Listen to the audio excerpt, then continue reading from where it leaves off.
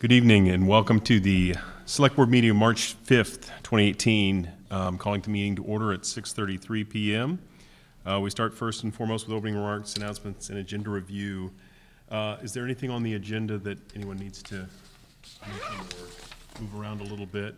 I will make a couple of announcements about it, but if anybody had something in particular. A couple of things I'll note.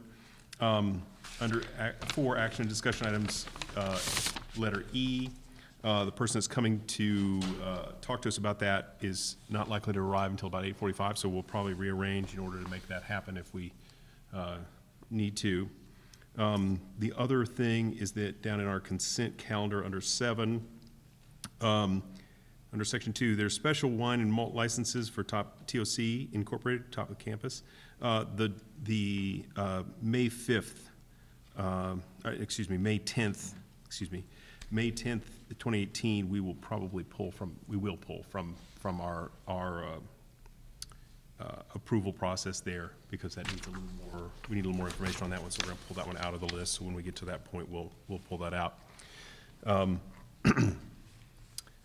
I don't believe there's anyone here for public comment, since Mr. Zomek's here for a different reason, and I don't think our press is going to offer public comment this evening. So I think we'll head into our agenda. So the first thing on our agenda tonight, under action and discussion items, is municipal property uses and disposition process policy. So Mr. Zomek, if you want to come forward and walk us through the latest iteration of that a little bit and point out the things that have been tweaked since the last time we took a look. Thank you very much. Dave Zomek, Assistant Town Manager. I was last before you, I believe on February 12th, where the board discussed a draft policy for the disposition of real property. I believe this is, I think, our third go-round and with edits and whatnot. I think on the 12th, there were some suggested minor edits. I have Ms. Kruger's edits in front of me. She was nice enough to provide me with a few of those. I think the major edit was that we took out any reference to establishing additional policy. Rather, we are going to establish criteria under the section policy and process for disposing on page 2. Instead of establish more policy, it was established criteria by which real property would be deemed surplus and available. And then under next steps, there is a typo there, I think, under next steps, but we would develop those corresponding criteria. We also did some minor tweaks on page 3 under section 5, 5B, the assessed and/or appraised value of property. We made a small edit there. Those were the main. There was one other on page 3. Page 3, section 6. We added under 6G, restrictions that may be placed upon the property prior to sale, such as conservation, recreation, and/or historic preservation restrictions, and public access and/or other easements. So those were the main, I would call those minor edits. As I've said before, I think this is a process that we're embarking on. I fully expect that there will be a lot of give and take and communication with the board, obviously, through this process.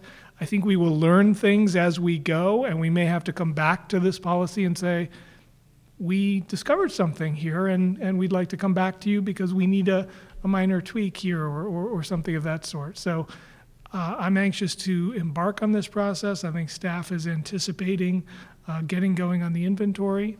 So look forward to working with you and the town manager in the months ahead as we begin to do our assessment of property and begin to bring them to you.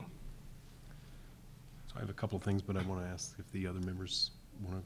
I had kind of a process question. Why don't you go ahead if it's about the draft? So there's just a couple of small things I want to mention. On page 2 under policy and process for disposing of surplus real property, the bold, there's a list of 5 things. I would swap 2 and 3 because I think you want to establish criteria before you by which real property would be deemed surplus and available for disposition. You would want to establish criteria before you identify the real property that may be deemed surplus. I just think logically that makes a little more sense. That's a pretty subtle sort of thing.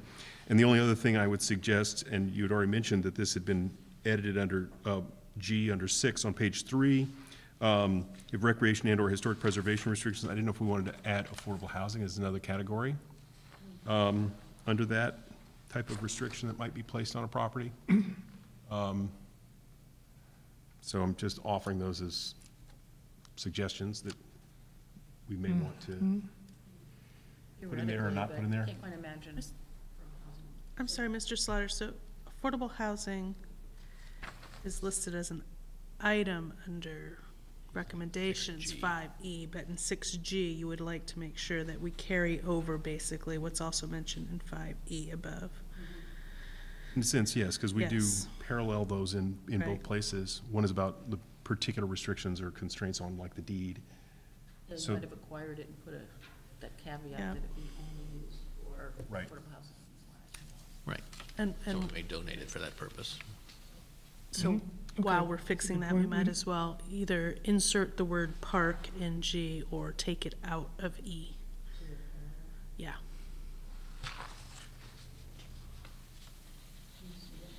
Yes, I agree with the suggestion to add it to G6.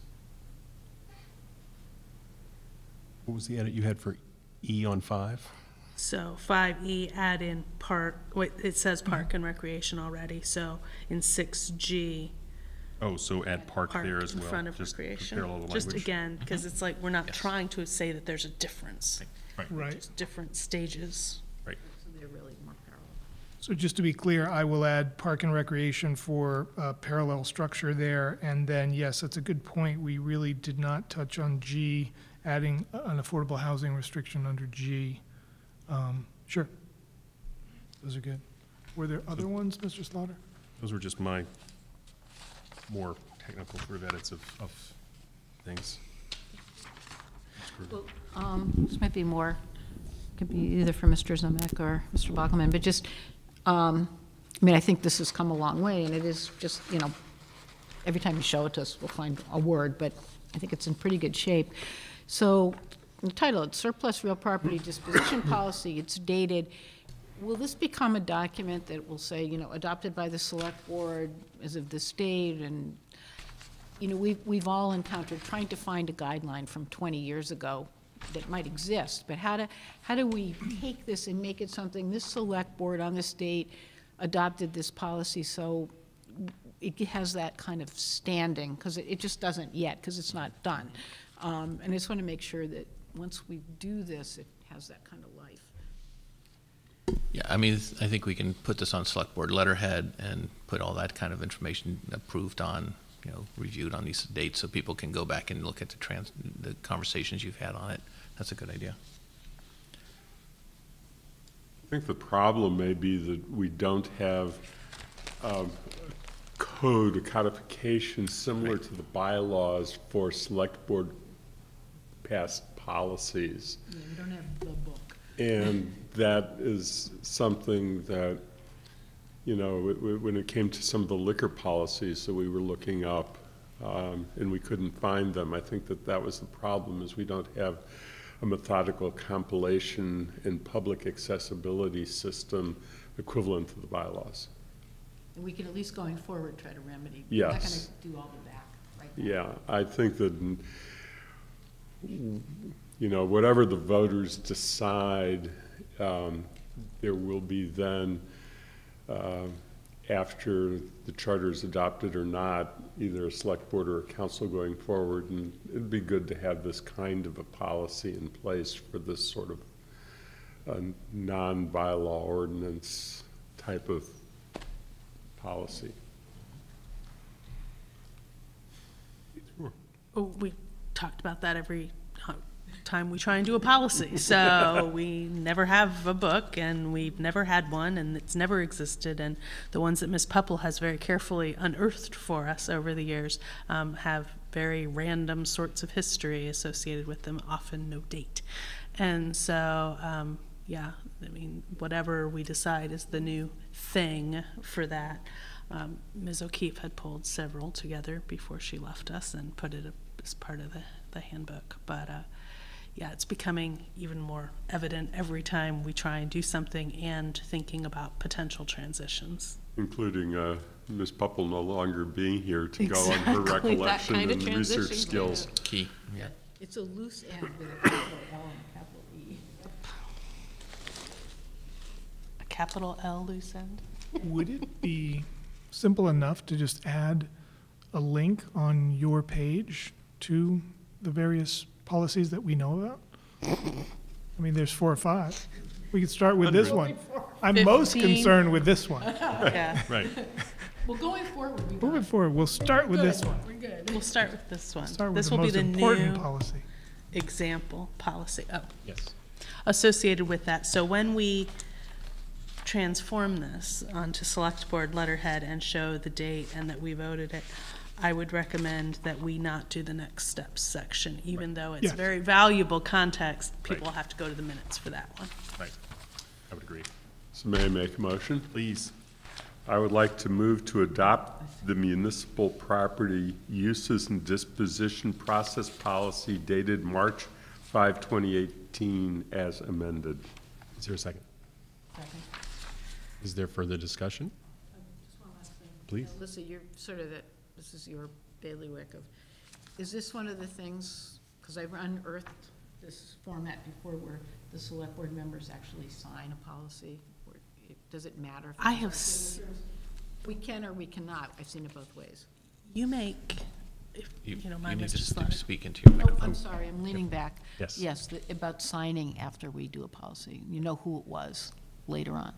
You make a truly excellent point, and that would be a worthwhile thing to attach to these. It gets more complicated when it gets signed because, of course, it's as amended, and then you have to have a separate signature page or yada yada.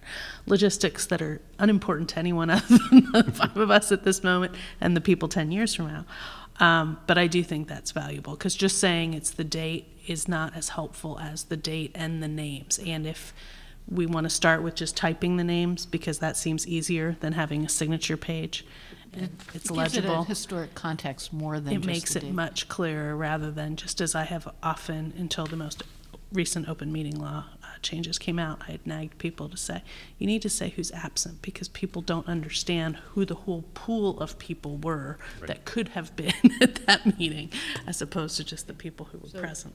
Do other people think it's good to have us sign these policies going forward? I at least think for it's a this good group? idea. I think that just in the short term, we may need to just print our names so that Yep. they're. But to list, okay, I mean, you think I so? think it's perfectly fine. There are various alternatives, and I think we should just let the town manager figure out the one that works, whether the names are typed in one signature Oh, I or don't care, whatever. I don't care what the signature. just part, something Just in- the scribing out who You did this know. policy. When it comes out in final form, it'll have it. You know, I don't care how the names are shown.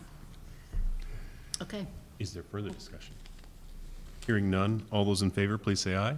Aye. Now, are you happy, Mr. Summer? Thank you very much. I'm No, thank you.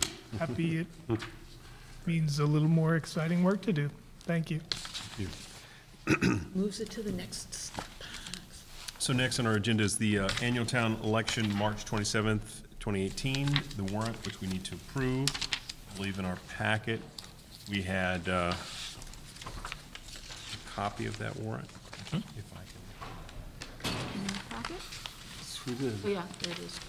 And So, not being the same as a town meeting warrant, they're all named warrant, Yes. as is also true when, there's a payroll warrant that also has to get approved, not by us, but, there's different kinds of warrants. So we have before us this one, and I presume there's no action we take as far as what's in it. Right, pro forma, I believe, unless someone saw something, I just wanted to look for the motion.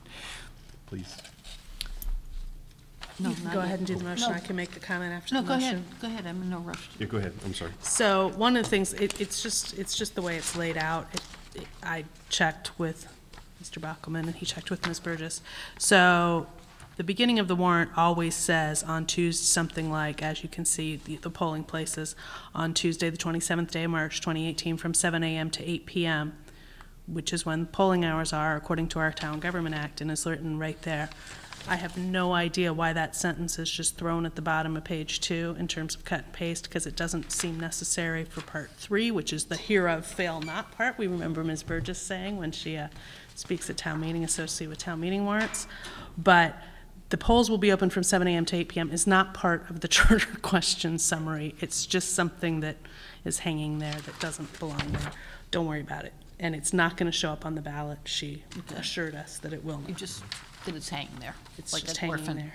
So, and just so you know, the ballots will have the candidates for office on the front, and then on all of the ballots, you have to turn over the ballot to vote on the question. And then entire question will be on the second. You won't have to read the beginning of it. And on the bottom, it says, please continue voting on the other side, and then it says end of voting. And So. as you had explained earlier, that way each precinct is treated equally in terms of the format of the ballot, because some may need all that space for candidates Right. and some may not, but they'll all have this in the same place. Right. You ready for a motion? I am. Okay. I move to approve the warrant for the 2018 annual town election of March 27th, 2018, as presented. Second. All right, we have a motion. Is there further discussion? Assuming that as presented includes the fact that that sentence is gone. was going to say that. As amended. Just worry. Thank you. How about amended? As amended. And then everyone can wonder what the amendment was. Yes, that sounds lovely. I presume that's acceptable to the second. Got to the motion sheet and we're like, oh, now what do we It didn't give us the option. Yes. All right, is there further discussion other than that? Hearing none, all those in favor, please say aye. Aye. So we do have a version to sign on that for later. All right, so next up is 4C, which is committee appointment interview process policy. We had a memo from Mr. Kruger and Ms. Kruger and Mr. Steinberg to us. And so would you You want to go? flip a coin or? I'll start, Mr. Steinberg. So we've both had a hand in the kind of the mechanics of the committee appointment process, and for a while now we've adopted this practice of doing interviews for committee appointments, which has been pretty successful and positive in many ways, but it's also very time-consuming, not just for the committee interviews, but the setting them up, the logistics. And so in order to kind of find some relief for that, Mr. Bockelman brought it to Mr. Steinberg and my attention, and we worked on this and we crafted this memo, which I think you saw an earlier, only very slightly different draft of. It was on your desk at the last meeting. And so that's what you have, and why don't you add to that, Mr. Steinberg?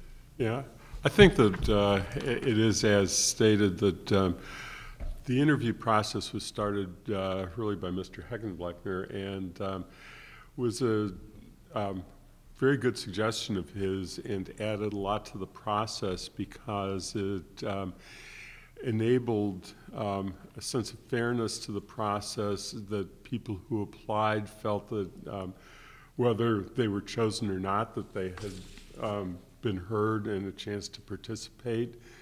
And we, as whether it be a town manager appointment or a select board appointment, whoever was making the decision, was having the benefit of meeting candidates, whether it was one or more than one, in order to make sure that the person understood and fit into the committee, and knew that we were taking the committee appointments very seriously. But also, it's an extraordinarily time-consuming, as Ms. Kruger stated, and so this was a matter of trying to streamline it, both by trying to divide committees and to allow some discretion on the parts of the participants in the process from the town side as to who should be involved in the interview and how the interview should be conducted, because not all committees are in the same stance. Some are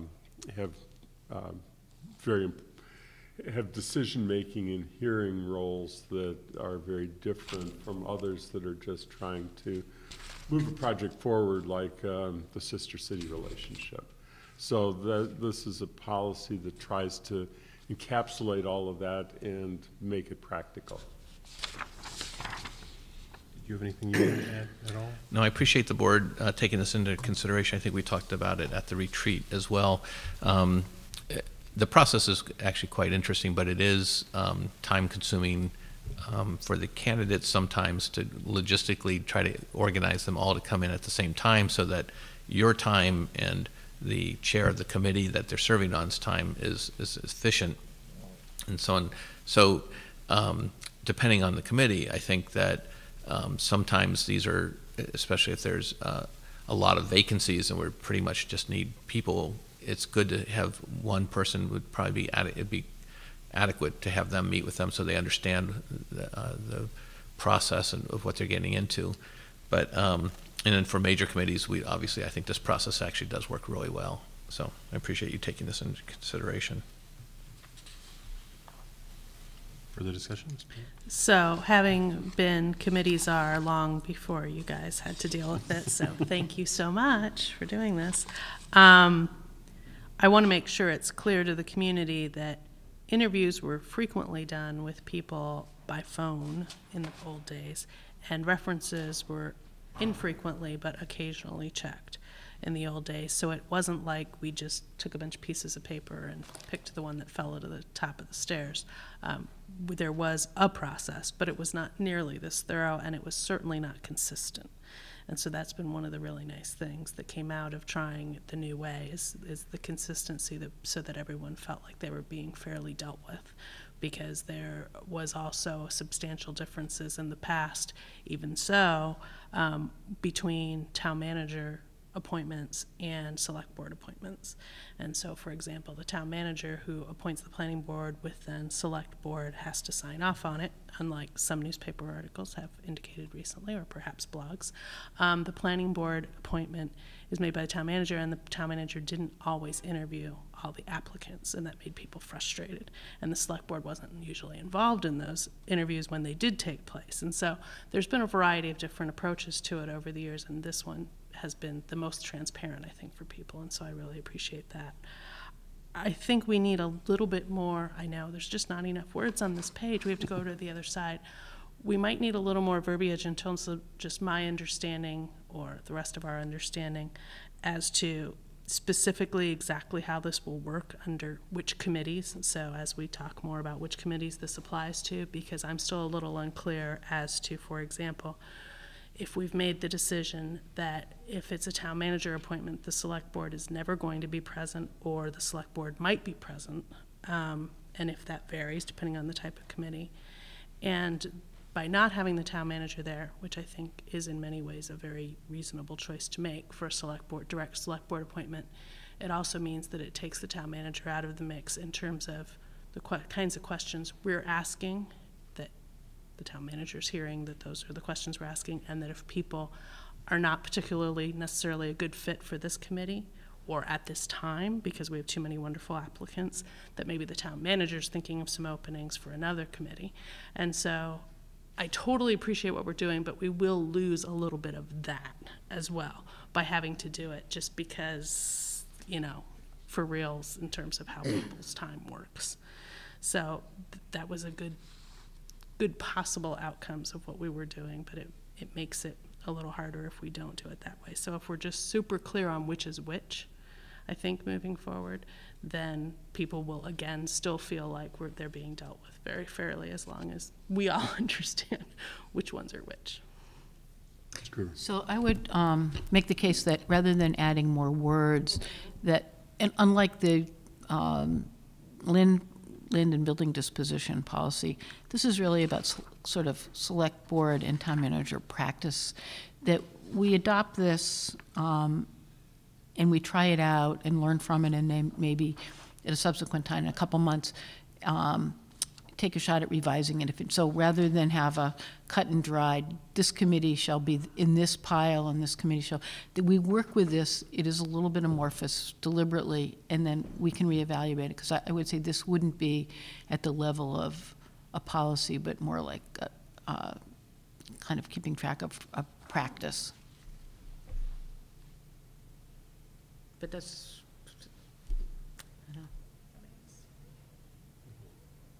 Reevaluate in a bit and perhaps be more inclined to something more specific. formal later.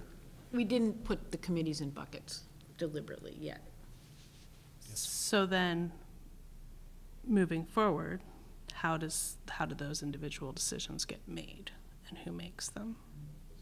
I think that in the end, it's the one or two people who are working on just running the committee appointment process. If it is a select board appointed committee, if it is a town manager appointment, it is very explicit that it's the town manager's decision.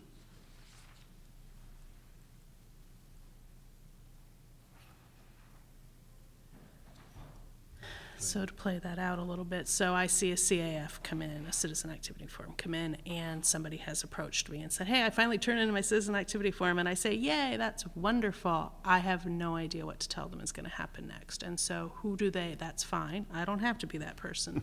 But what I want to know is who I send them to.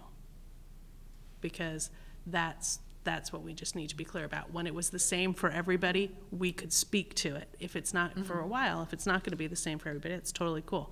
I just want to be able to know who to send them to. So, okay, I'll go to Mr. Steinberg. Yeah. Point person for now. And it is our intention that anyone who applies to a committee, they are supposed to now be getting acknowledgement that they have applied, but that everybody will have had some contact, whether it be, as you pointed out earlier, by a phone call, essentially a phone interview, or scheduling an in-person interview with one person or a larger group. And that we can't say, but we can say that people will be contacted when, as the committee selection process takes place for the committee for which they have entered a CAF. And I think that's one of the differences from long ago practice, that it wasn't always consistent, that people could predict that they would hear it all. Absolutely.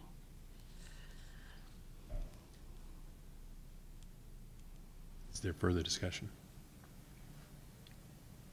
Shall we move? I do have another question. Yes, please. And so, and I'm sure Mr. Wald would too if he was here, just because we're at different phases of this, having done it over the years. I really, really, really appreciated the part in here that talked about getting a phone call to let people know they have not been selected. So we are not frequently, but on occasion, blessed with more applicants than openings. And so we put all those people in potentially through the applicant process, and then we tell them, and it's not really clear who tells them what, when. And so I think that's incredibly helpful to make sure that that's clear, that they will get a phone call to let them know, and then who is going to make that phone call, because we've just had some, I think, miscommunication in the past about what our expectations are for that, just as we've had some miscommunication where we've appointed people here and they've never gotten their letters. And so it's just a matter of making super clear who does that then, but I think that is a very respectful thing to do, to let people know rather than just say, watch the next select board member meeting and see if your name comes up. It's not supposed to be the lottery. And we're trying not to do that, and we recognize that that happened, which is why that was added in there, is because there were two people interviewed for one position on a committee, and we ended up, it then got onto the agenda of our meeting before chance to contact the two people who had been interviewed was made, and I think that that was unfortunate. Right. And I just say, Thanks. the way it's been handled in practice most recently is when there's more applicants than vacancies, whoever has been involved in that process, in that interview process, which under this could be as many as one person or the full complement, after a decision is made among those people, it's decided, well, will you call this person and tell them yes, or will you call this person and tell them no? We recently had that happen as recently as last Friday, and before we left the room, we parceled that out. So it was a sign, but it could be a different, it's not like always this person. It was handled as the decision was made, but made sure that it was covered. Mr. Bockelman, did you want to add to that? 'Cause you were No, and it is a point of, I mean, I think with the board members who were part of it, it's something that comes up, who's going to contact whom, and before it gets on the agenda, basically, yeah. Would we want to do a motion? I believe so, yes. Okay, I move to approve the committee appointment interview process policy dated March 1, 2018, as presented. Is there a second? A second? Just giving you a chance. Is there further discussion? Yes, there is. So that conversation we just had about what policies look like, this doesn't look anything like a policy. This looks like a memo, Right. which is what it's supposed to Yeah. look like. And it's in this sort of amorphous thing that we're not even really sure we're turning into a policy yet, because if we were, it would probably have more details So do in we it. need a motion? So instead of this, Just delete the word policy.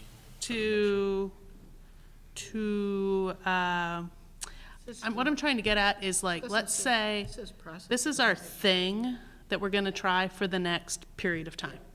We could put a date on And then it. we're gonna reevaluate it sometime after blah, blah, date. Maybe after annual town meeting. when And we then vote. that way, if we did have a policy book, which we don't, but if we did, then this wouldn't be in it yet. Right. This would Right. just be And- we're on our yeah. way to a policy. And you know, if I might, the Yes. motion says policy, but the document does not. Exactly. Right. So if we amended the motion to just, How about, here's the thought, I know it's too late, it's already been moved, but something along these lines. Adopt the committee appointment interview process dated March 1st with sunset, and that's not how we call, whatever we call it. we don't have to have that, because we can just do that Okay. when we're ready. When we're ready, all right, rather than putting a Okay, specific and date on. I agree. And the seconder agrees as To well. adopt the committee appointment interview process dated March 1. Yeah, Okay. and then we'll tweak it as time goes by. It'll even someday be a policy. So we're even differentiating tonight between our policies and our practices. Right, Someday it'll graduate to the book. that's right. The book, and the little book, and the big book. That's right. Yep, got it. Gripping television, I'm sure. And, I'm sure Mr. Rosbach is, Riveting. going to write a whole article on this. Is there further discussion? Hearing none, all those in favor, please say aye. Aye. Aye. All right, and so that's been adopted. I will be right back. Okay, we'll take a little short recess for a moment.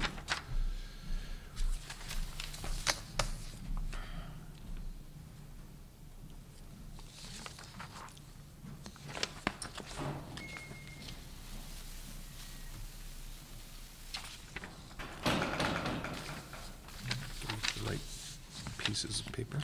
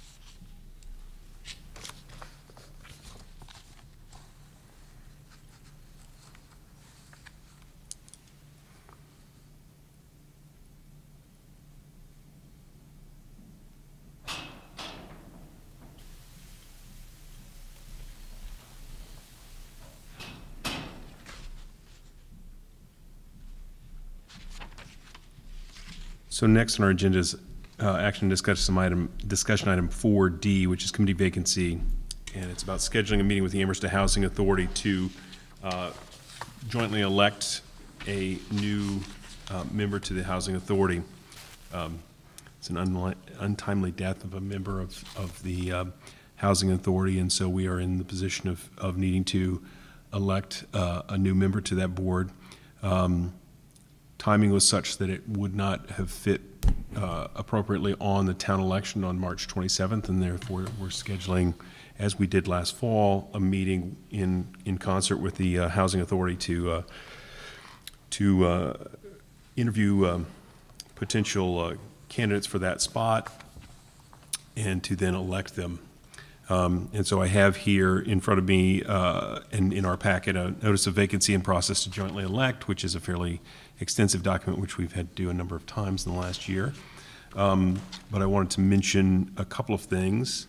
And I think I'll just read it. It's probably the easiest way to be very, very clear about this. The Amherst Housing Authority has provided notice to the Select Board that a vacancy exists on the elected Board of Commissioners.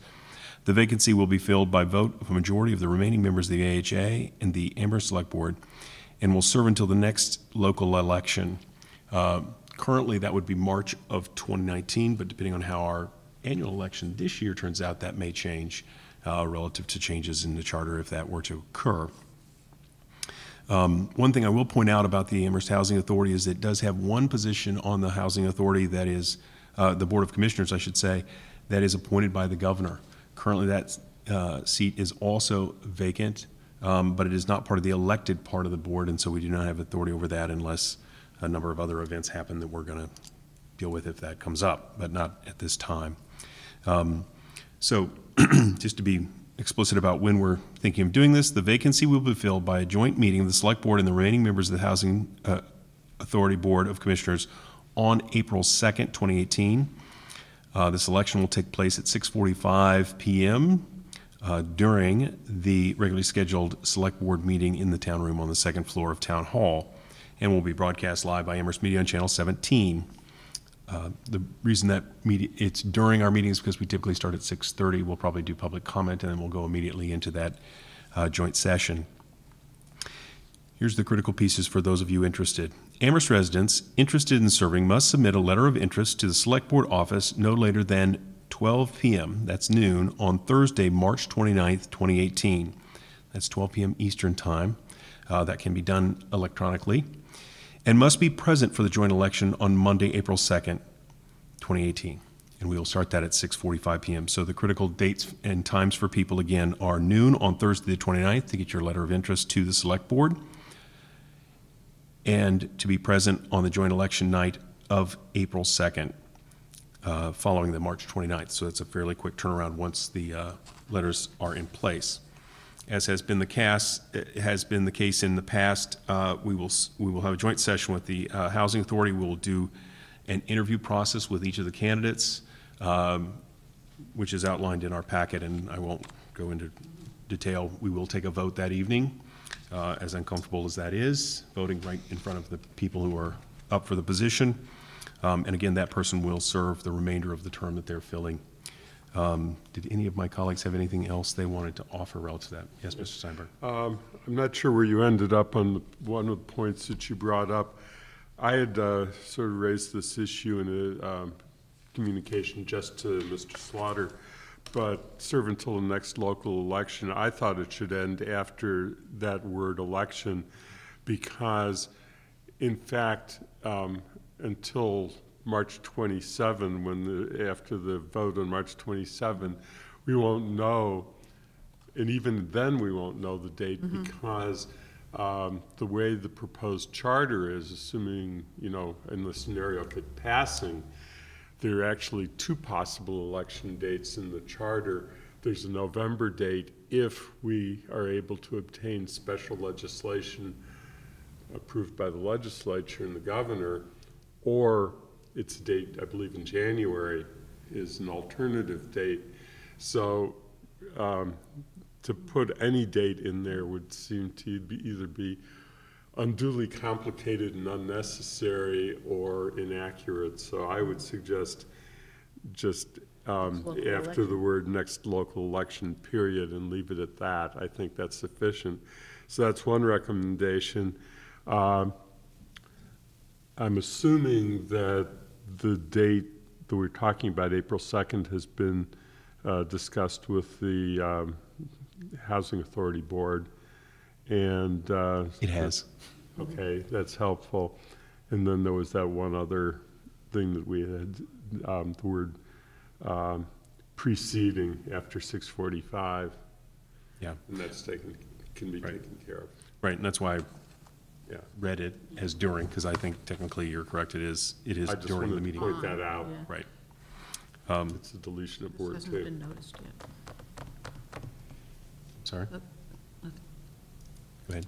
I'm sorry, I didn't catch that. I made 3 other edits that Ms. Pupple made right away when I sent them to her last week, because she wanted to get this up last week, and it didn't happen, and so now we can continue to fix it, so that's helpful. So it says during instead of preceding, but the problem is, with that first sentence, Mr. Steinberg, is that everyone's going to think that we're talking about the March election, because this is coming out prior to the March election. This should have been uploaded last week and will be uploaded any minute now, as soon as we give the final wording to staff. And so if we say we'll serve until the next local election, the next local election is March 27th. So that's not the right answer. So how do we insert a phrase that makes it clear that happens after March 27th? I would suggest perhaps we could go with until the next local election following the Appointment. March 27th, 2018 election or something to that effect, Following the April 2nd appointment. right? Oh, following the April 2nd appointment would work as well. Ah, that's an interesting way of doing it. After, 'cause it will be And I after think they- that we can Yes. explain it. She wants applicants to know, too. I want, Right. yeah, following the April 22nd, April 2nd, April 2nd. April 2nd, 2018. I'm sorry, I was looking at the 2018. appointment. Appointment, and will serve until the next local election following Yeah, that's clear.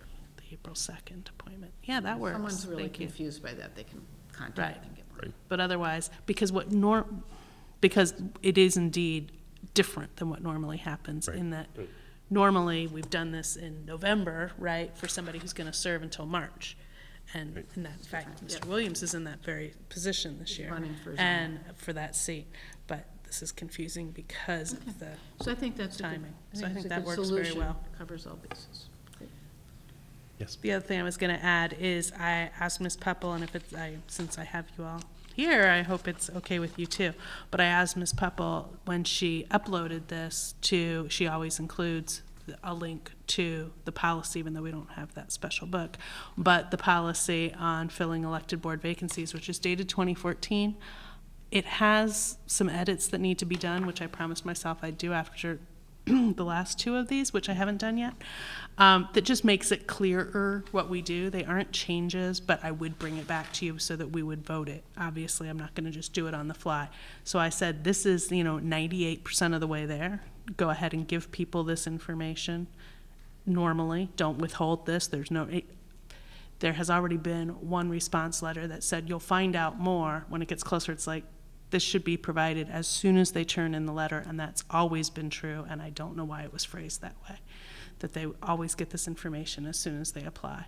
And like I said, there's a little bit of tweaking to be done with it, and probably once I revise it, you'll be reminded of, oh, right, here's this other thing I wanted to say about how we actually do it, but 98% of it's already covered in here anyway. There's just a little bit of tweaking to be done. I'll point something out to you right now that Yes, I noticed. please. Under the process, the 4th bullet says deadline letters of interest is Yes. 4 PM. So we need Right. some other phrasing that allows for other deadlines. That's probably Exactly. typically the case, but we were trying to accommodate, Right.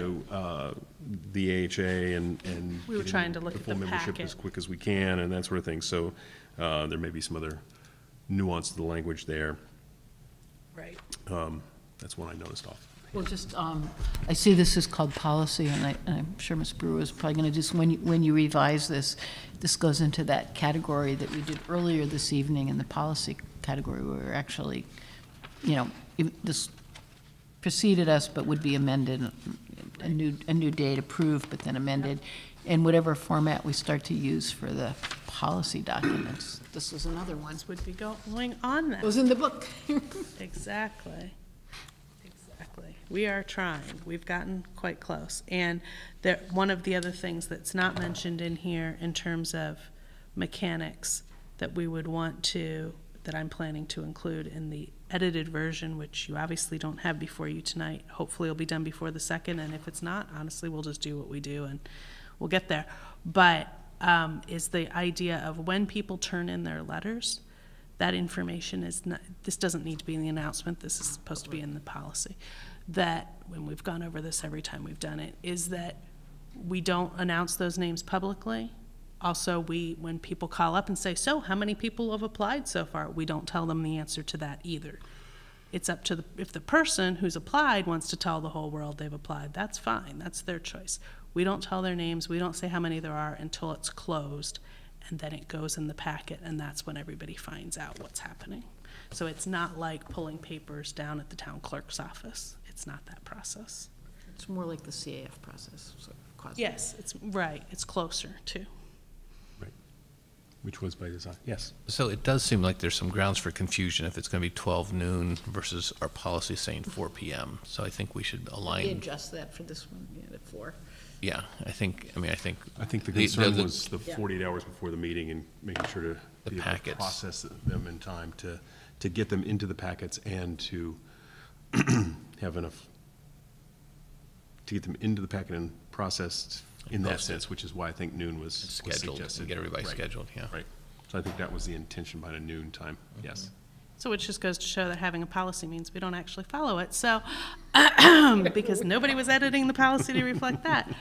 Might I recommend in the meantime that we simply put a strike through on those 2 lines so that we don't change the approved date, et cetera, and then we just put it out that way rather than try. I don't have time to revise this before it goes up, and there's no reason not to tell people how the process works. I would suggest that we just put the deadline of 4 p.m.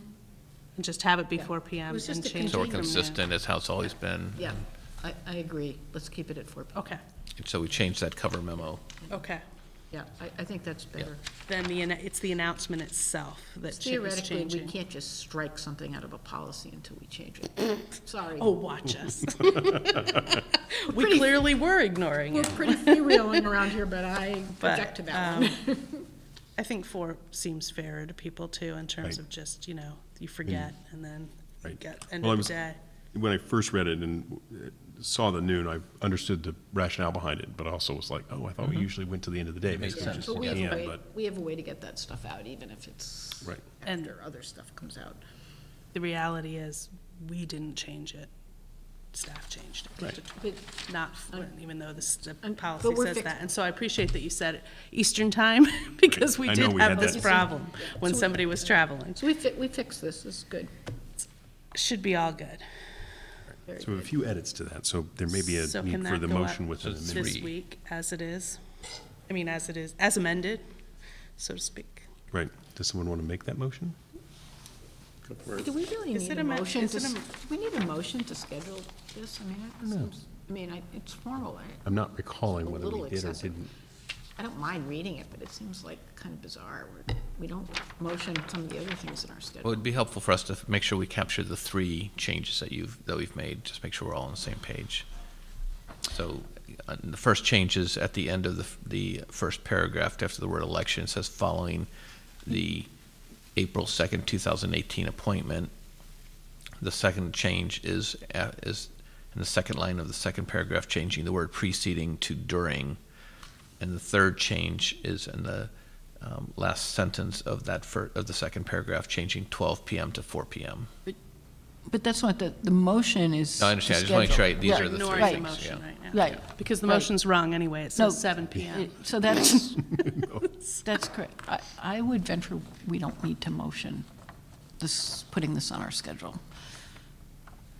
I'm not recalling whether we It just seems, did or didn't the last 3 times we've done this. Right, no.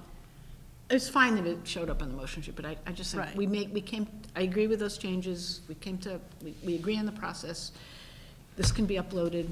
We're off and running. so the reality is, these minutes aren't gonna probably be ready before this happens on April 2nd. And that means it doesn't really matter what the motions were or were not either, as the minutes are going to have to reflect this. The minutes will eventually get done, but that's Right. not going to change anything in terms of people's awareness level.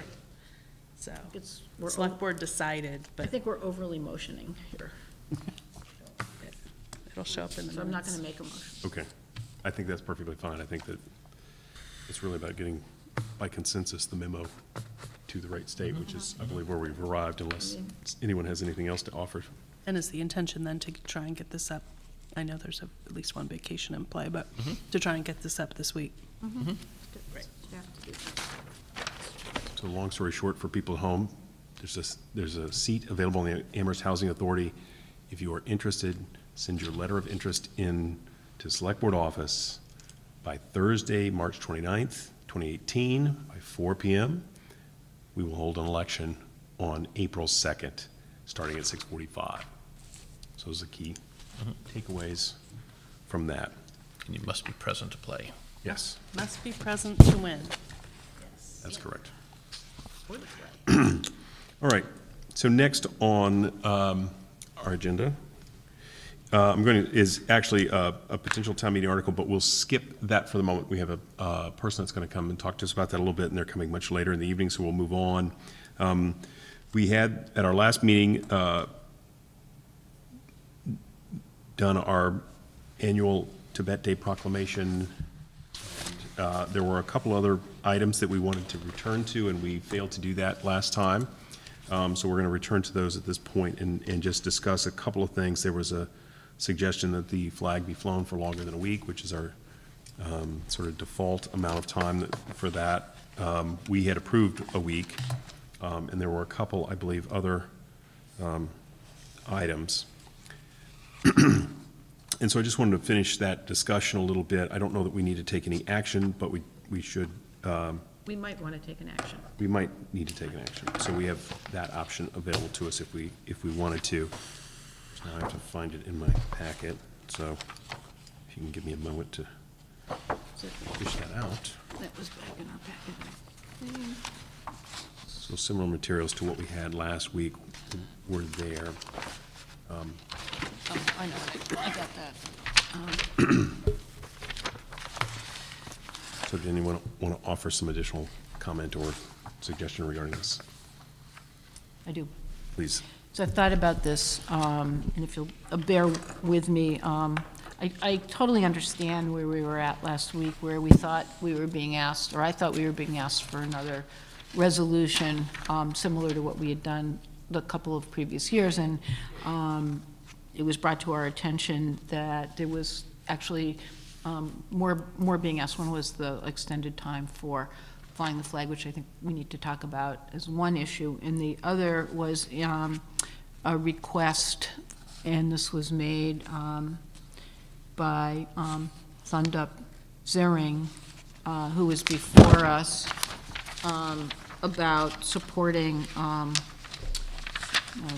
have that, you know, just like number 7 in his letter, calls on the Secretary of State to fully implement the provisions of the Tibetan Policy Act of 2002, and then there's another number of subsets, and to support the United States congressional bipartisan and bicameral bill. There were a bunch of things. I wasn't prepared to go research those, and it seemed like a lot to ask, and I hadn't realized that was part of the request. But as I thought about this, I remembered, because that in 1999, our town meeting did actually pass at our annual town meeting Article 51, petition resolution Tibet, and it's a long thing, and it includes asking Congress and our representatives to do certain things. And it just happened that at the end of that year in 1999, I had an opportunity to go to India, and I spent a couple of weeks at the Central Institute for Higher Tibetan Studies. There was an exchange program, a 5-college exchange program, and I was sort of a tag-along.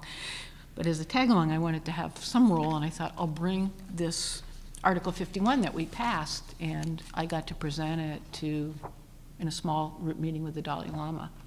And I thought, you know, sometimes I think these political resolutions that we do at town meeting are like kind of, why are we doing it? But it seemed to have some meaning, and it seemed to support what the Tibetan people had gone through. And I thought, you know, what would have made more sense was to advise our petitioner before us to make this something that could go to town meeting, because it went before, and that seemed like an appropriate place for it, you know, at the end of the warrant when we do these kinds of things. We didn't do that. I didn't do that. I didn't even think about it.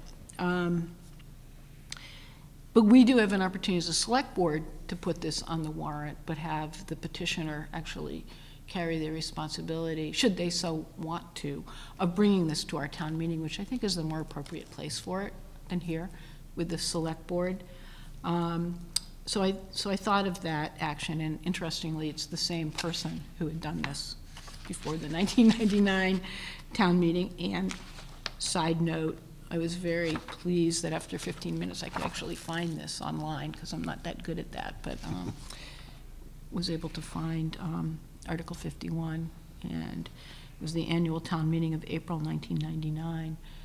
I don't know how that literally compares with the letter that we got last week in terms of support this bill and that other action, but that's my thinking on the aspect of a position we could take. We could allow this to go before our town meeting for that position, where I think it actually belongs.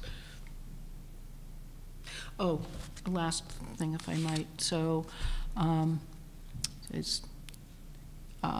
having lunch and looking at things online, not related to this at all, I came across this quote from Elie Wiesel. Always take sides. Neutrality helps the oppressor, never the victim. Silence encourages the tormentor, never the tormented. And it seemed like taking an action, even if it was somewhat symbolic, was appropriate.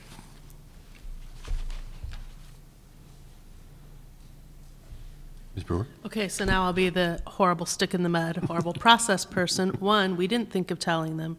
Two, I lost my mind when Mr. Slaughter attempted to have the select board sponsor the Indigenous Peoples Day article rather than having the Human Rights Commission or the students themselves bring it forward, because why the select board in comparison to other things? It's awkward at this point because we are short on time to, if we knew for sure that it was going to be the exact same article. I hear your point. If we knew it was going to be the same article from 1990, much as we have done, for example, with non-citizen voting, it's pretty much the same article that we crank out every couple of years to make sure the legislature will ignore it again, but we keep trying. And I don't know how much more effort would have to go into this for that to happen, but we're running up on the deadlines for town meeting drafting of articles, which town council then has to review, et cetera, et cetera. And that's aside from my then feeling, so that's the logistics of getting it on the warrant, which is getting really tight now, even as a select board article. Then the other issue is, once we get there, us taking a position on it one way or another, because town meeting research, et cetera. But I'm trying to separate that from the process at this point in terms of hurrying up, and I'm digging through here looking at for the deadline sheet. I looked it up today. Good. It's technically the 13th at noon is the quoted in the date that we need to printed internally get the. right, because get the warrant review of motions is like the 16th, and I think that allows the appropriate, 16th doesn't sound right, that would be, no, that would be the Friday, right. So the 13th would be a Tuesday, if I'm doing the math. It's usually right, week from tomorrow. the internal reviews usually Right. on the Friday. And so then so that gives a few days, 2.5 days, to make any final edits and conversations before the group of folks get together to go over the motions at that point. So yeah, there's just a smidge more than a week, basically, to sort of refine language in the largest sense, so. Did you have? No, I was just scratching. Oh, I thought you were. I know, out of the corner of your eye. No, Okay, no. A legitimate scratch. Right. Does, so speaking of Human Rights Commission, who would be a logical sort of participant, does anyone know if they're meeting anytime soon? Maybe in the next few They days? just had a meeting. They just had. And if they don't get quorum, then it doesn't happen. Right. Like, I think, well, So it is atypical, but I think it also, there's a few sort of contributing factors that might make it not unheard of for us to put something like this on the warrant, but I think the real critical piece is, in glancing sort of at the copy you had with you, it Right. was fairly lengthy. So I don't know if we could get it well, shaped in time if ourselves. I could offer that if we were inclined to do this, then myself or somebody here would contact Mr. Soring and say, this is what we're thinking. We had the conversation at our next meeting after you were here. You would need to get us something to look at, and we would entertain putting it on as our article, but understand that you would be you or your designee would be the presenter. I mean, we'll introduce the motion, and explain the timing, and they would kind of carry the water on it. It's an idea, and it just seemed worth pursuing at this point. I know it's out of the ordinary.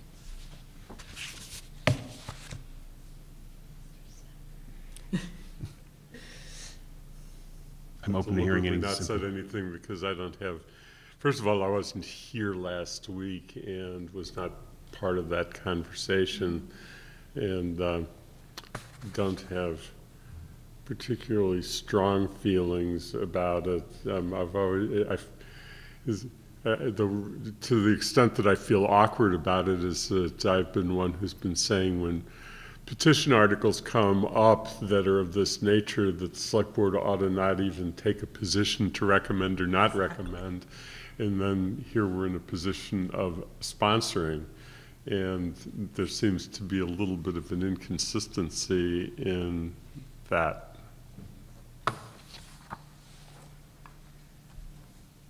You said that so succinctly. If we did this, we would somehow have to feel comfortable with the fact that the next person who comes to us tomorrow and says, this was a really cool idea I had, and I missed the deadline, and would you please put it on for me? And we're going to have to say, yeah, this is different. And so that's why sometimes it's easier to be like, oh, the deadline is the deadline. I do also understand that how do I phrase this? We didn't really have anybody who read the original request and understood what it was asking for. And I'm not sure how we could address that in future in terms of fixing that. So an attempt to fix it would be to say, we would have told you to go to town meeting. We may or may not have taken a position on it, but had the timing been different, we might have thought to tell you to go to town meeting for a resolution, and then we could have that other conversation later about whether or not the select board's taking a position. So we could look at it as a faux pas on our part if we wanted to. I guess I could put it in that box and feel okay about it. Although I think when we did get the letter, it was after the deadline anyway for petition articles, so we wouldn't have had that opportunity, which is just this and other things of this nature have often kind of come in without people really understanding the full process. So, to fully explore this, it would have been, even if we had thought of it, the minute we got the letter, I think it was past the deadline. Well, last Monday at noon was the deadline for resolutions. What was the date on the letter? That we got? 21st. So it would have been time. Yeah, depending on when we actually got it and somebody read it. But Right. theoretically, so in that- Theoretically. okay, so then I So if that stand makes you corrected. feel a little better? Well, it makes me feel like, because we weren't on top of it, I didn't really read it until that night. I saw it, kind of a quick read through my packet, so I think we all missed that, and there could have been time to get back. So that's my proposal. I would be prepared to make a motion, but I'm not going to make one if you think it's a terrible idea. And it may not even be a motion, it might be an understanding we have of what we're doing. Right. It's not date stamped, so I don't know when we go. Just go by the date on the thing plus 2 days, and then you're still in. Right. I'm not sure exactly when it was received, but, yeah, I think we're in a bit of a pickle, to say the least, about this. There's no elegant solution on any front. I think we're in, I think it's difficult. I think we may create more problems for ourselves in other ways, to move ahead with a warrant article. You know, if we had, you know, if it was something we could suggest to the, you know, the Human Rights Commission, we might have a little bit of an avenue for them to potentially turn this over in a fairly quick time, but I don't think we really do. What's that, I'm sorry? I'm mumbling. I just said we couldn't count on them being able to. We could suggest. Right. I mean, there's other complications, of course. So I think it's going to be a little difficult to do that. You know, to our credit, however, we did pass, you know, or not pass, but we, you know, made the proclamation last week. We will still, you know, fly the flag for the week following the 10th of March. And I think we've made clear our sympathy to the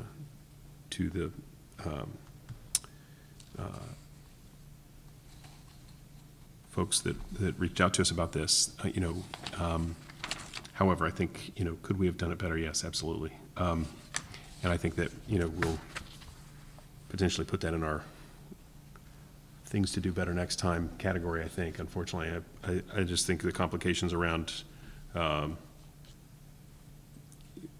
precedent setting that, as Ms. Brewer brought up, is a little bit difficult. So I think it's a little, because it does put us in an odd spot, because I, you know, in general agree that there are oftentimes those kind of resolutions where I think, you know, it's fully and wholly town meetings, you know, right and responsibility to decide what it decides, and our opinion isn't necessary or important for that, but.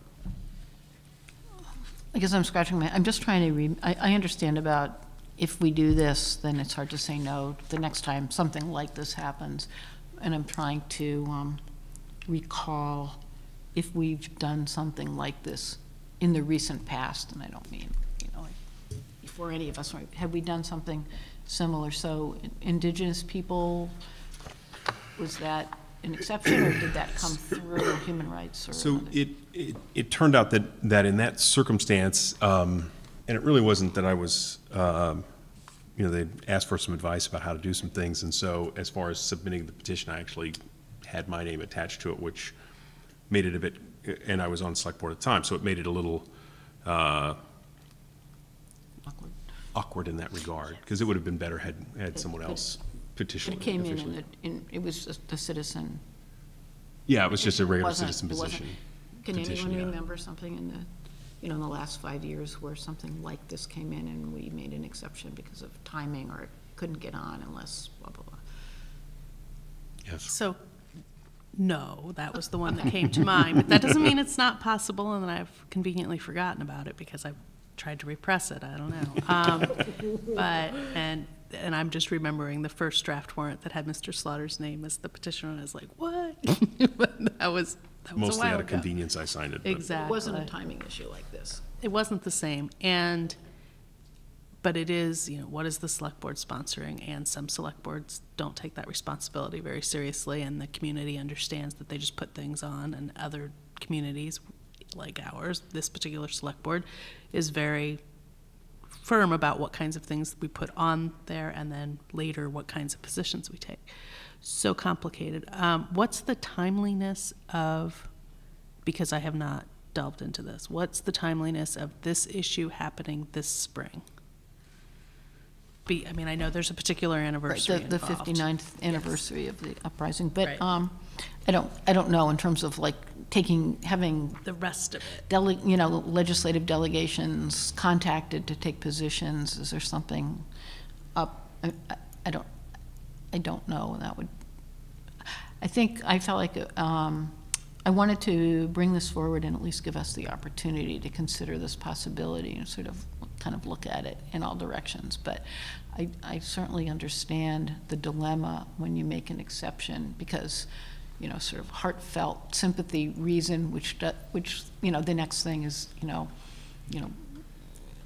volleyball day or something that you don't care about. And it's easy, you know, that, so you can't just stick up for the ones you like, but I think there are some really important principles in the material and what's being asked for. However, if we don't have a way to accommodate it, we don't, and I wish we had had more of an extended conversation with that. The petitioners, applicants prior, before it even got to select board. So I guess I would ask a question and then possibly put it into then a different frame. When you looked at the article from, was 1999, was the substance of the article similar to the resolution as presented this year as far as the issues raised and the steps to be taken in support? Well, the actual article that was passed, or what it was, it wasn't asking the select board, it was, It was just a direct resolution.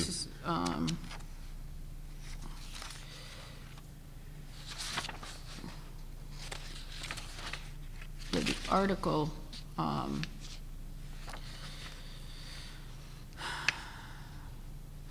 guess it's a resolution and talks about certain actions and, you know, supports the 1997 International Committee of Jurists recommendations that the People's Republic of China, and then it tells the People's Republic of China what to do. I mean, you know, it's different than the Different, but series of it's bills similar we- themes. Yeah, but it's different than the specific support this bill and support that bill that we got, which I thought I don't have the attention to go really research those and then come and say, if we took this position, it would mean we were supporting XYZ.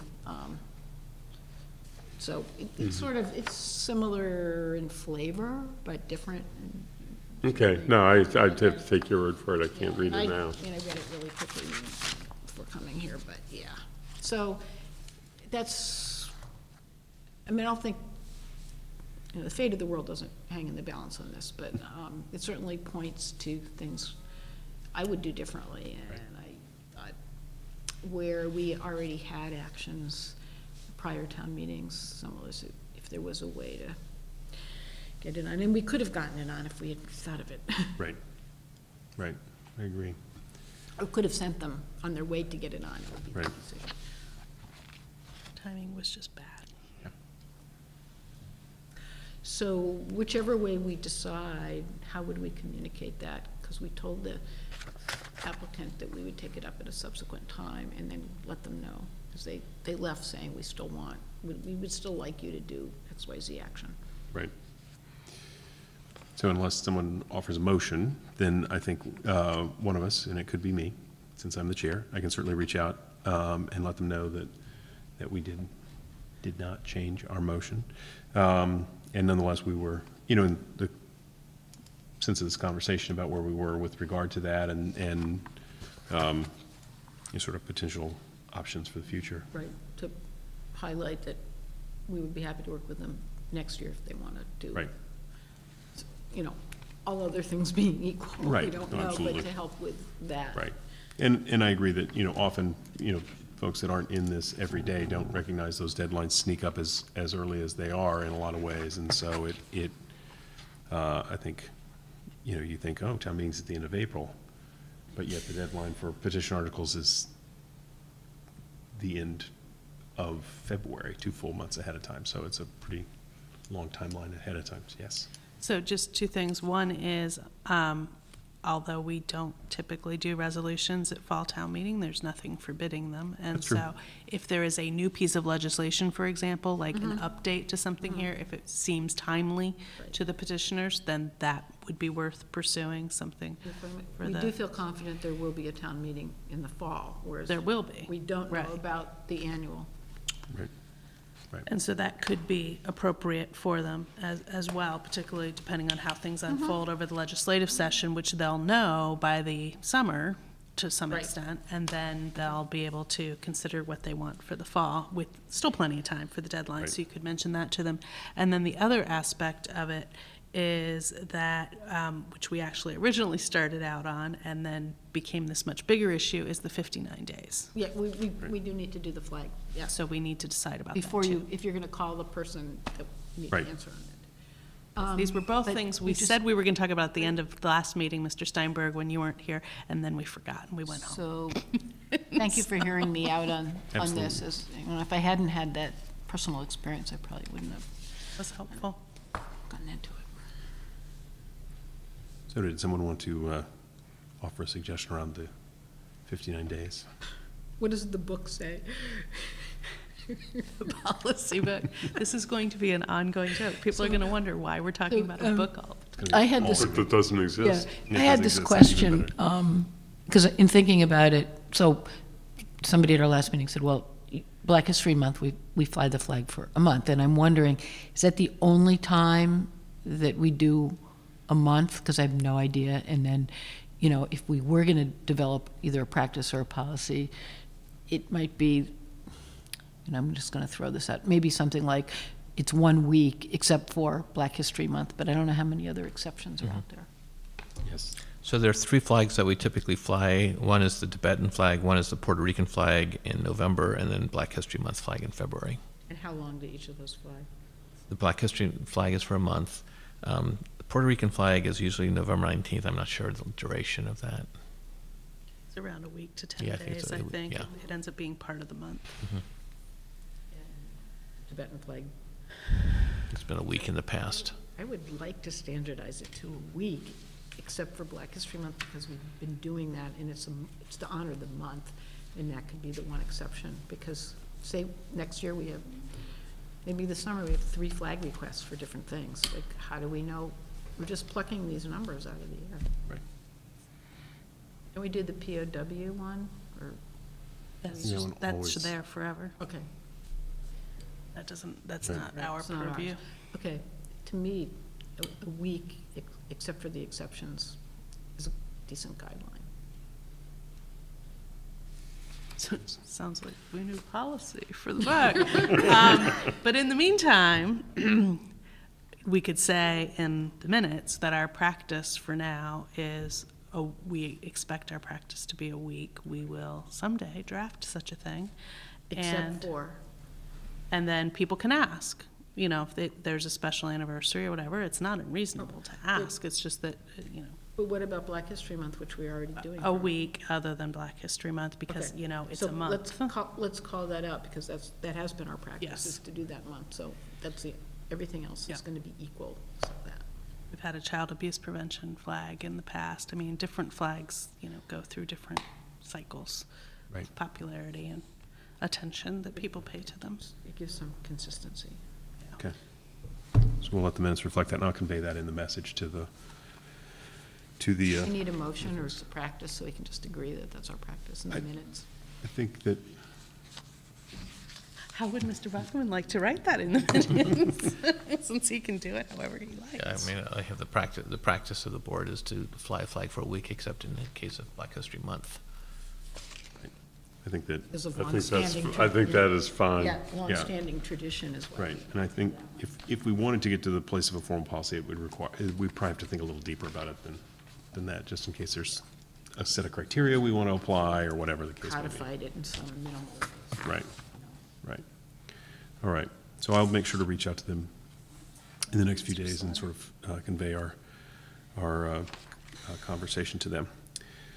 So again, we're waiting on someone to come to talk to us about 4E, so we'll move on to other parts of our agenda. Under committee boards, appointments and reappointments, we have confirmed the town manager's appointment of a couple of folks.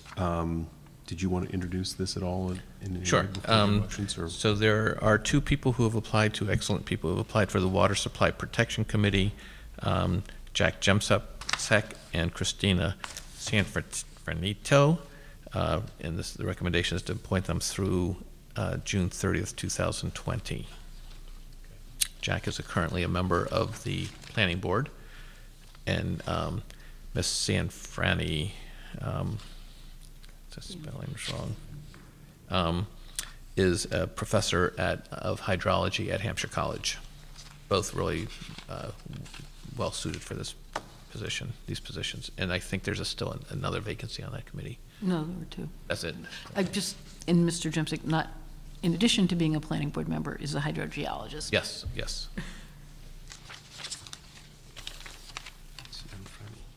So we'll get, oh, so the TO. the TO at the end of her name in our motion sheet needs to come off. Oh, Correct. is that the? Yes. It was two, That's the why you were word having- two was to follow her name, and it ended oh, up getting merged. two. It got merged to her name. Yeah, it's a typo. Cianfrani is the actual name. Right, that's what happened. Yeah, I didn't, I was like, how did that, oh, I was like, So if someone would like to make a motion? Certainly. I couldn't do that, or It's on the on front side. behalf, sort of on behalf of Mr. Bockelman, because he can't make motions. I move to confirm the town manager's appointment of Jack Jemsek and Christine Ciafrani to the Water Supply Protection Committee through June 30th, 2020. Second. All right, so a motion and a second. Is there further discussion? Hearing none, all those in favor, please say aye. Aye. And so that's unanimous. And so if you'd like to lead into the next one, please. And we have a vacancy on the planning board, and we interviewed two people for that vacancy, both high-quality people. And the recommendation is for David Levenstein of 100 Woodside Avenue to be appointed through June 30th, 2020. Mr. Levenstein is a attorney, and the person who had been on the planning board, Mr. Rosnoy, had been an attorney, and that was a skill set that they were eager to replace. And I do note that he stated that the nature of his practice will not pose a conflict. Correct. Totally different kind of law. So I would like to move to confirm the town manager's appointment of David Levenstein to the planning board through June 30, 2020. Is there a second? Second? All right, is there further discussion? Hearing none, all those in favor, please say aye. Aye. It's unanimous. If I could just add a little footnote, because we've said something like this many times before, but since I was the select board person participating in these, I'm again kind of astounded with the high caliber of people who we have to draw on for our committees, and that they come forward and volunteer their time, and that they're highly skilled and respected in their fields. And it just sometimes amazes me.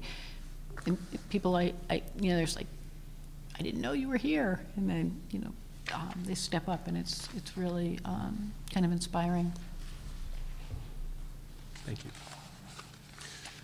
So next on our agenda, we'll move into section 7, which is licenses, public way and metered parking reservations. We have a consent calendar, but I'm going to suggest that we pull out the reservation of metered parking for the Sustainability Fair on April 14th, 2018, for a couple of reasons, one of which is I believe we received a memo, maybe on our desk tonight. It was on our desk. The one on our desk tonight has the 22nd or the 21st as the date, and so I just want to make sure that that's not the date. What is the date? And so we want to Sure be enough. clear on the date that we are approving and the locations we are approving, which I think are actually identified correctly.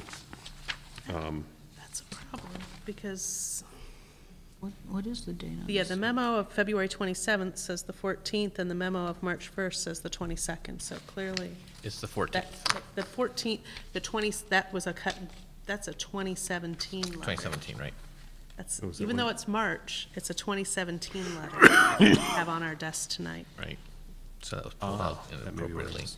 We don't- So that's why it is indeed the 14th. But we Oh. needed to pull it out for other reasons anyway, so it's I think that's from last year's. That's not, It is. yeah, correct. That's to That's- show what you did last year. Right. That's why it's there. All But why right, is- hence my confusion. Oh, but there isn't even a date So- on this one. So may I, Please. so I sent a note to Mr. Bockelman that said, as we have said, whenever we get a parking request, we need to be clear on what's different than the last time we did it. I don't care what they want per se. I want to know what's different. And farmer's market, everybody. And so he went back to Ms. Ciccarello and to staff to dig that up. And that's why we all got confused when we glanced at this memo, because this is like really timely, except a year ago. Right, March of what's- 2017, Okay, so it's- talking about what they had last year. But Ms. Ciccarello made it quite clear in the memo of March Yep, of today, February.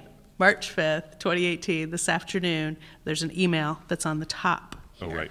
that she provided to us that says it's still the 21 spaces, which you can confirm by looking back at that old letter. And then in addition, it's the 4 spaces on the south side for electric vehicle test drives. In the Spring Street parking lot.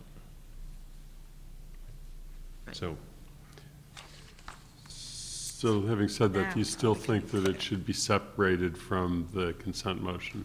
Well, I think the main thing I wanted to do is make sure that we were clear on that, and I had misread the old memo from a year ago. Right, and said that's not the date. But, so it does not need to be separate from the consent calendar. I will just say, once again, on the microphone, that the Sustainability Fair is April 14th, and people should all come down and enjoy it. So, And test drive an electric and vehicle. potentially test drive an electric vehicle. And you said at the beginning of the evening that you wanted under D to not include and May 10, 2018 in the first floor, that Correct. date. Correct. If you would exclude that from a motion, that would be, or it would be as amended, and that would be the amendment that I would suggest that we have. So everything after that semicolon that starts with the words "and May 10, 2018" through the end. Yes. Well, Ms. Nofio, director, stays on there, but otherwise, yes. Actually, the way it's sort of structured is Ms. Fontaine was does the the other one ones. who had signed the prior ones, and I think that Ms. Nofio had only signed that one, so. Okay, that's correct. That's why it would seem to be appropriate. Yes. So, with that noted as what the amendment is, that particular deletion, then I move to approve the items listed on the consent calendar for March 5, 2018 as amended. Is there a second? There's a second. Is there further discussion? Hearing none, all those in favor, please say aye. Aye. Aye.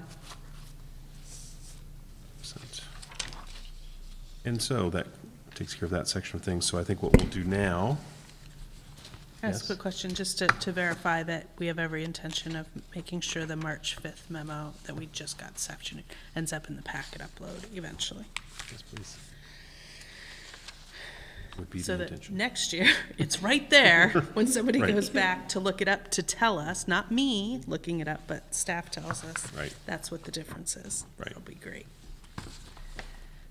So I think at this time, we'll move into the town manager's report, if you're ready to take us through. So we're not, so later, I'm sorry, I wasn't recognized. Yes.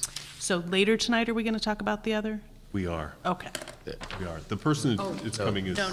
I'm talking about the other alcohol license that we pulled out of the Oh. consent calendar, because this is different than the other alcohol license we Correct. pulled out of the consent calendar last time. We could do So I can address that. So we did not get, a member raised questions about that license, and we could not get the answers to that. Okay. Since it's not till May 10th, there's adequate time for us to So bring it's it just back to you. postponed. Yes. Okay, cool. Right, Okay, right. Sorry, I didn't thank mean you. to jump ahead there. That's why You we said pulled it something out. that might have been before Ms. Brewer came, or was it after? So the other thing that I will mention is that last week we pulled one out for a similar reason. Right? And that one has subsequently been Withdrawn. withdrawn. So, Oh, right. so the one we pulled out last week was withdrawn, and then we've got a new one this week to pull out for some more detail. And we'll deal with it when it comes up, Because there's plenty of time. because there's lots of time. So I was not at last week's meeting. I did watch portions of it, and one thing that was said during that discussion had to do with open container law, and being on the Campus and Community Coalition, this actually came up in regard to the subject of tailgating at football games, and it turns out that on campus there is no open container provisions, and that was one of the issues that was discussed, because as a town we do, and there seems to be some misunderstanding that people can have open containers at tailgating because it is allowed on campus, but it is not allowed on town streets, and people would migrate to town streets, and it's the so I just thought I would throw that in to further cloud the issue. To further cloud the issue, exactly what we needed. Because Open container drifting. if you wouldn't mind, Mr. Slaughter, Please. because in case there was something else that somebody else wanted to ask about along those exact lines. So what I asked Mr. Bockelman to look into was the way they were planning to, as we talked about last time, controlled space. So how do you keep people in the tent and tell them they can't take their alcohol outside the tent? Because, for example, if you license a premise, I know one-day liquor licenses are different, but in terms of some form of consistency, Right. if you have a restaurant that doesn't have an outdoor licensed premise, they can't just take it out on the sidewalk or out back. Or even, for example, in patio. Hadley, Wildwood Barbecue, they have a nice picnic area. It's not a licensed premise, so they can't take it out of the building. And so that's one issue. And then, of course, it being an open campus where people walk their dogs, et cetera, how is it that it's set aside from just people wandering in and buying alcohol and wandering off? And so I appreciate them wanting to use their outside, but thinking that through a little bit would be helpful for us to understand that they've had that conversation with Chief Livingstone. And it's the beginning of the season for commencement activities like this. So I think we want to get as many of these processed through, but make sure we're all on the same page on this. So, Okay. your report. Thank you. Oh, sorry, go ahead. And I don't want to make more work for any of us, but I wonder, you know, we get a lot of these, I've never met these people who are the managers of and the submitters of. I wonder if there could be some small face-to-face meeting where we say, hey, we're getting these, when we get them, these are the kind of questions we think of, and have a conversation. How were you thinking of managing this kind of outdoor event? And these are the kind of things we'd like assurance, and have some exchange. It's early in the season, because we get these and we kick them out or we send them back, but we never have that conversation. It just, it doesn't have to be all of us, but. I think that under the circumstances that we are talking about the university, which is an entity that we have a sort of unique relationship with in many different ways, the conversation with them should be a general one about how they monitor such events, and what their approval process is internally and their monitoring process. But it's a little bit different from some of the others, which is why I think that it might be also worth asking Chief Livingstone what he does for signing off on the ones that are actually on campus and are really campus events, and whether there should be somebody like in the university police that we check with to make sure that, I mean, that's one idea. you know, that's one possibility. But as Ms. Brewer helps us to develop new policies, it's just another add-on. Yes, But it just, exactly. I just feel weird that we get these, and in a way they're anonymous to me, and we have these conversations. I don't expect them to watch the tapes of these meetings, figure it out. So we're at the beginning of the season, and maybe there's a constructive way to have a discussion. Yeah, so I think the people who deal at the university, they all funnel through one office, and then they come to our office, and there's a single point of contact at their end, because they manage this process, and that's a pretty, they are checking back and forth with Ms. Pupple and Ms. Boyson a lot. So there is a sort of a pretty, we try to expedite it for their because we have 3 or 4 of these every week. And so there's pretty a paved path between the two. So, but I think the expectations are it goes back and forth. But if you wanted to meet with people or have them come to the CCC or whatever, I'm not sure what you're really looking for one-day liquor licenses. What does our czar of all things alcohol say? You're so nice. The alcohol task force, yeah, that didn't quite turn out the way some of us expected in terms of making a difference to our everyday lives. I'm sure it will make a difference to some of the producers of beverages.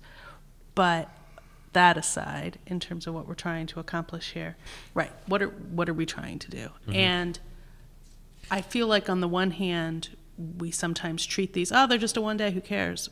But we have all these conversations at Campus Community Coalition. We have all these standards about, we don't want to have signs everywhere about alcohol use. But yet, ironically, our wonderful partners say they have to have alcohol at every fundraising event. So it's awkward for us to both care and not care, to trust them and to not worry about it. So yes, one days are different, but no one, I don't believe, at the state level expects us to churn out as many one days as we do with UMass.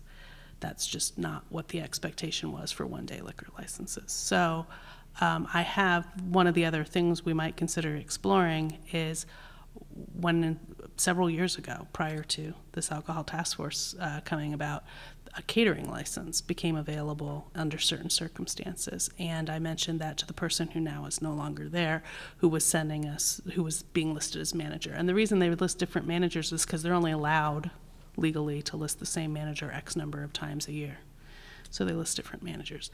And it would cost them less money to get the catering license, and we wouldn't have to be handling these all the time. And to some extent, I guess it would be out of sight, out of mind if they got the catering license. So, we're not trying to be difficult here. We're just trying to, talk about the values we say we have when we talk about all the other things we're doing and take our work seriously. But, it's a huge amount of paperwork shuffling at this point, and I'm not sure that we're getting as much that we can feel like we feel entirely confident about it, barring some conversation where we all have some great agreement as to how things are going to work. I just don't know where that conversation has to happen. I don't think it's going to happen with the people whose names you see here necessarily. These are bigger things that are, if you want to have that conversation, I'm not sure who we have that conversation with. Just Ms. Barrett, that won't really take place at a CCC meeting. I mean, when we say our partners, the university is even more bureaucratic than the town trying to, there's different layers. So yeah, it's the university, but it's not the part that we're doing all this kind of proactive work with. It kind of happens, off screen somewhere else. No, I think that one of the things that we understand is that we have criteria that we're looking for. We want to make sure that there's no service of any kind to people who are under the age of 21, that we expect that they will have professional people involved with the sale and delivery of alcohol so that there's no underage sales and there's no sales to people who are obviously intoxicated at the time that they're purchasing, that they have some system of monitoring the establishment to make sure that purchasers of alcohol are not wantonly distributing then the alcohol to other people, that if it is a closed event by invitation, it is different than an open event, and that we'd like to make sure that appropriate steps are being taken.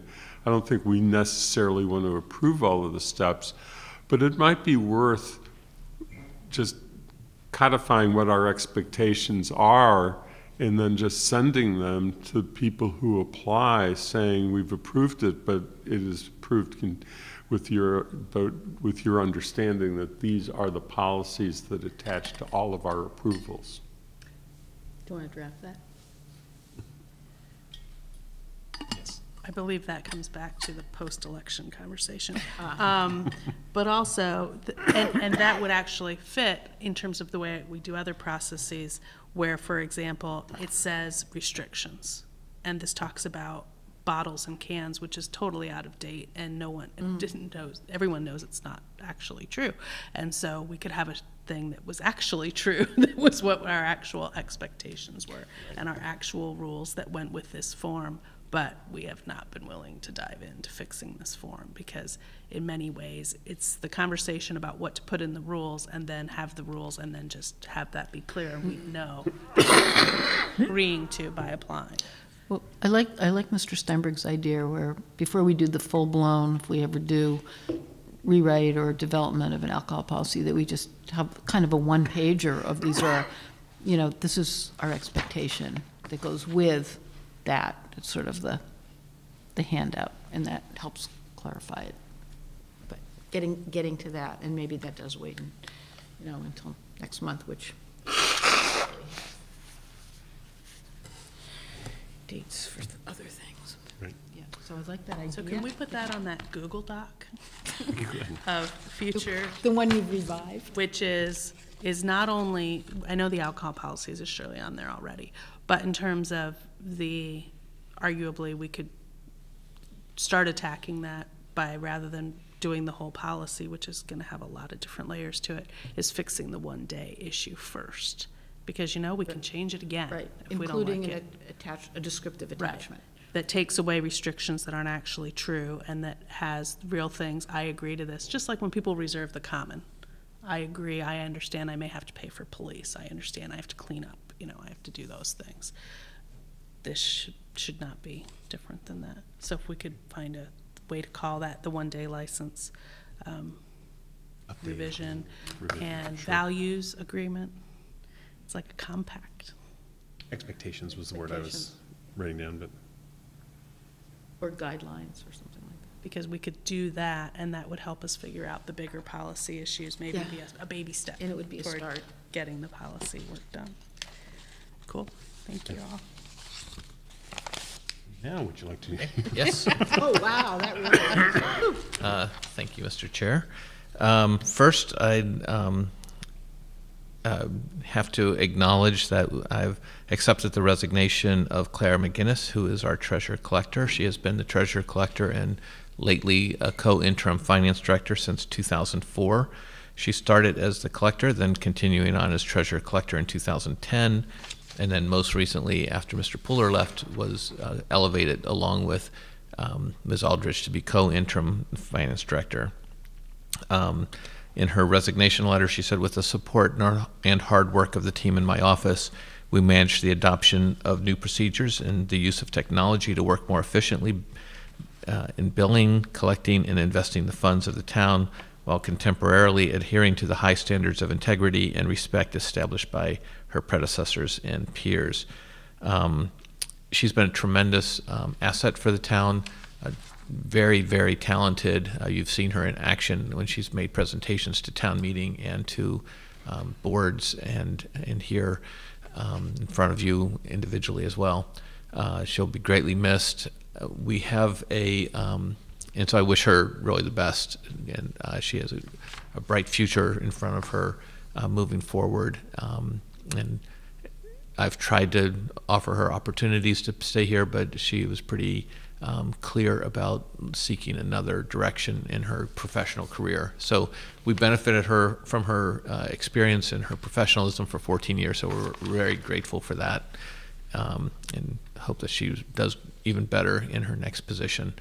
And we have a transition plan in place, and Claire has been instrumental in helping us organize that. Existing staff will be asked to step up as the assistant collector and the assistant treasurer will be fulfilling their functions. We're taking all the actions necessary to transition bank accounts, Department of Revenue, signature pages, things like that. So we're moving forward on that. On this position, along with, as you know, the town clerk's position and the assistant to the town manager's position, I'm holding until after the election before we move forward on that. There are many opportunities available when there are so many high-level positions in play for us to conceptualize where we want to go as a town. My goal is always to sort of like zero-based budgeting, look at, do we need the positions at that level that we have? And are there the opportunities to give growth to people internally and also to combine positions where we can be more efficient?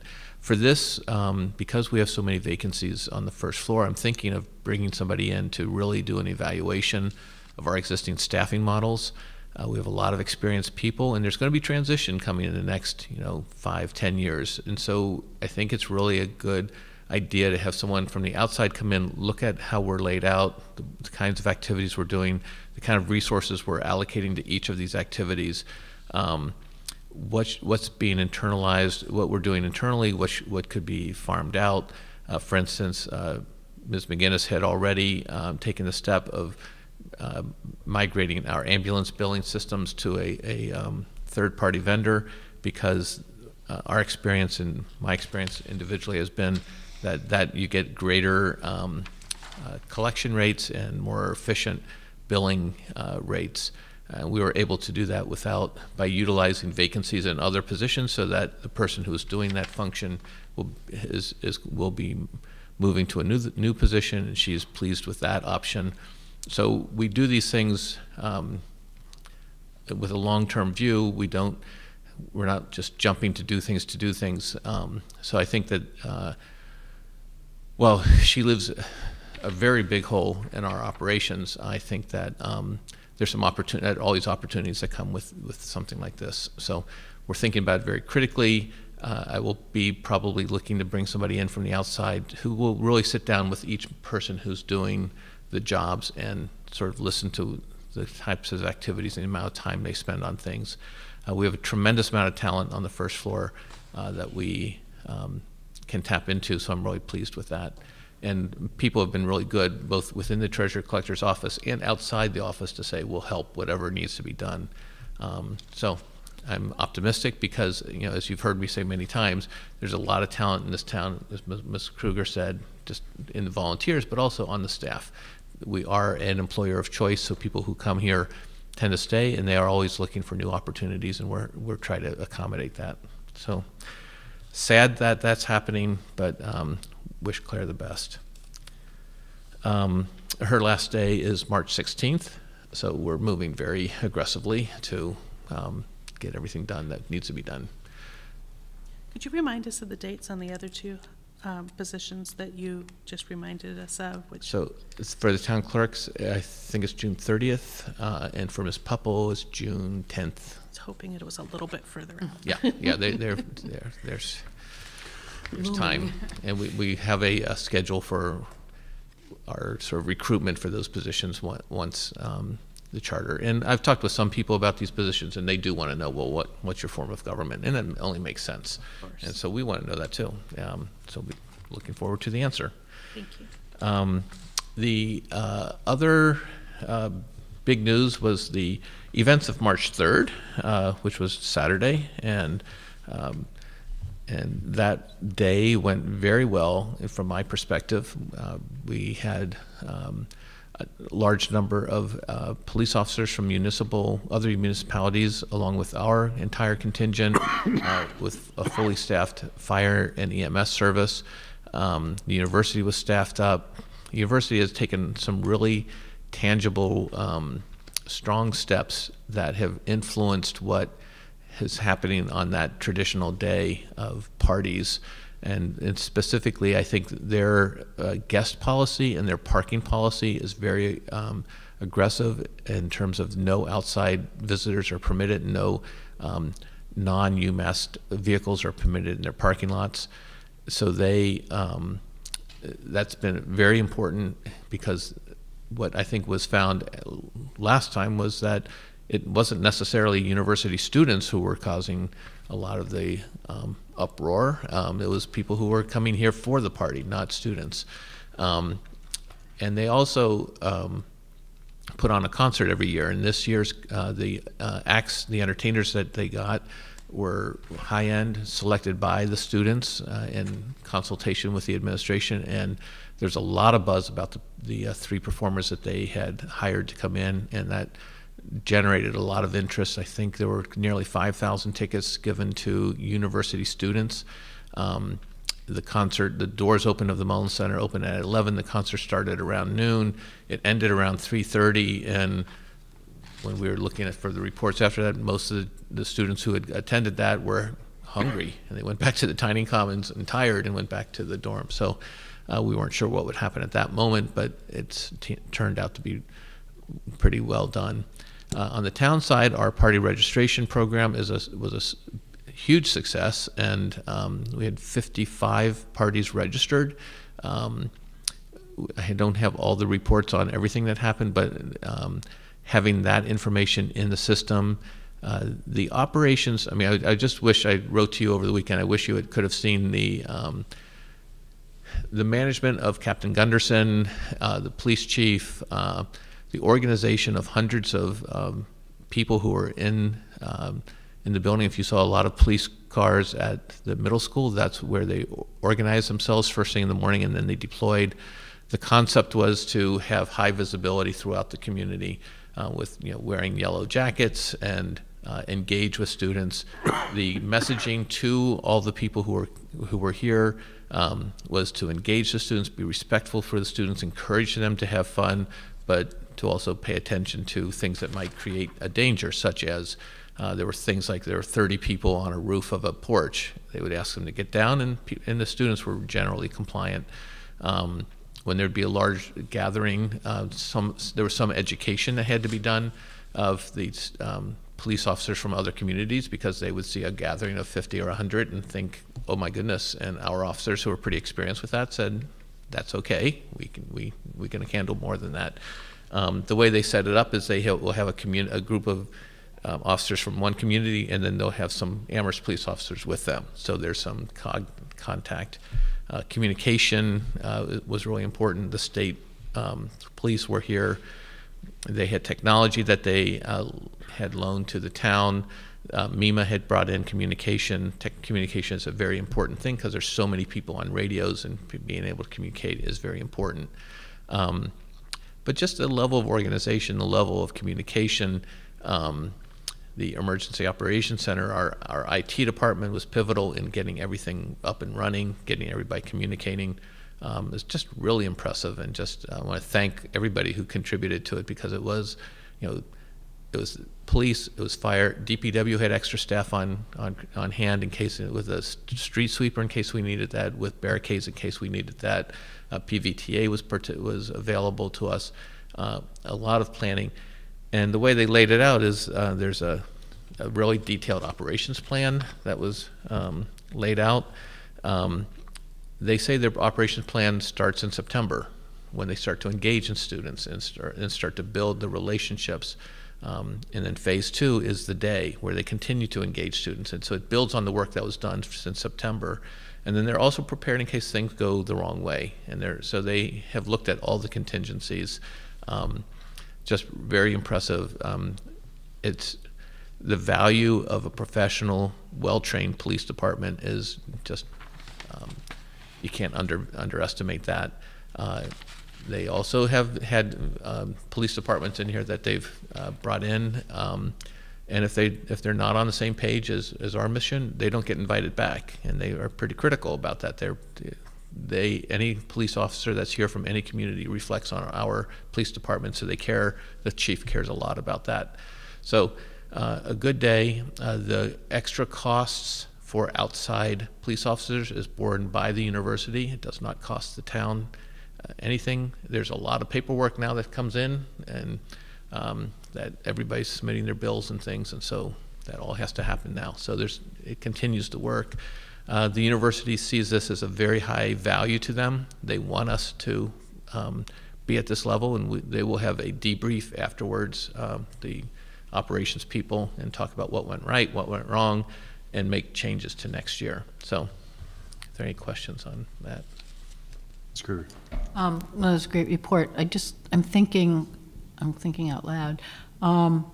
Sometimes our staff and other departments don't feel seen, or that was quite a commendation that you just gave, rightly so. Is there some appropriate way that we could communicate our appreciation for that effort to the police? It could be as simple as a note that you send and say that the select board, including the select board wanted me to let you know that, you know, they recognize the good work and all the training. And, Sure, and that'd it could be I your think that- appreciation and ours in one kind of thing, because, you know, town hall doesn't see what we do Yeah. kind of thing. And I think they let's- do very, very much appreciate it. Good idea. Thank you. So, more mundane items. On Friday, I'll be at Kelly's Restaurant with Chief Livingstone, anticipating in case anything went south, he'd be there to answer the questions. That's my spot. I should try to go to that one if I. So, it's interesting. We're starting to get more and more emails. This is becoming a regular thing. People say, "Oh, I want to meet with the town manager, or else I'll just show up at one of his coffees." And if they people who have complaints about a pothole or whatever it is, so it's a good thing. It's I want them to come. At the on downtown at the roundabout, you may have seen 2 plywood signs and then some paper on it saying "Welcome to Amherst." Those are not the signs that we're anticipating. They look a little shabby, but it was an idea for the bid. Put those up to sort of gauge the size, location, what it would look like. It was really important and to drive around, have the DPW specifically drive around, the police say, are these going to obstruct views? Is this the location? When they do go into place, there will be a wall built going up to them. The signs will be crafted utilizing the design that was developed by the sign committee. But these will be paid for by the bid, and the landscaping will be maintained by the bid. The bid is working on they would like to do a design competition for the band shell on the Common, and so we're starting to move forward on that. They also have, I told you last time about them going on, having sort of a retreat and having somebody come in, and the bid board was very excited about the idea. They use the word plaza. That's not really what they mean. I think they're thinking of a somewhat larger gathering space on the North Common. They intend to be very active participants as we start to engage the public in what the North Common should look like, because there are options available to create a space that makes the area more conducive to gatherings of people, seating areas, and trying to activate some of the spaces, including utilizing some portions of the Main Street parking lot, sensitive to the loss of parking up there, but thinking through sort of holistically the whole area. The consultant they had brought in, his first thing he said was, "You have your prime parcel in town as a parking lot. You would think there'd be a building there or a park or something that was generating activity, but that's a key parking space. It's our most popular parking location, so we know that people like it." I've also had conversations with the bid about a parking garage. Now they are. One of the challenges I've identified is that people talk about the need for a parking garage and they fixate on a parking garage, but we don't really have a shared sense of how much does a parking garage cost in this town. And so I've engaged in a conversation with them to say, would you pay, or maybe with the town, to have a consultant come in, just in a brief, look at our situation, say, if you put a parking garage here or there, what is the estimated cost? How big would it be? How much revenue would you have to generate? And just so we have, so everybody can be on the same page, because I've heard ranges of cost of a parking garage from $6,000 to $25,000 or $30,000 per parking space. And that's a big range in terms of whether we can afford to do it, or if a private developer would want to come in and do it. So trying to create, move beyond the conversation of we need a parking garage, and just that's all people are saying, and then people not really hearing that, and it just seems like there's this conversation happening that's just going past each other.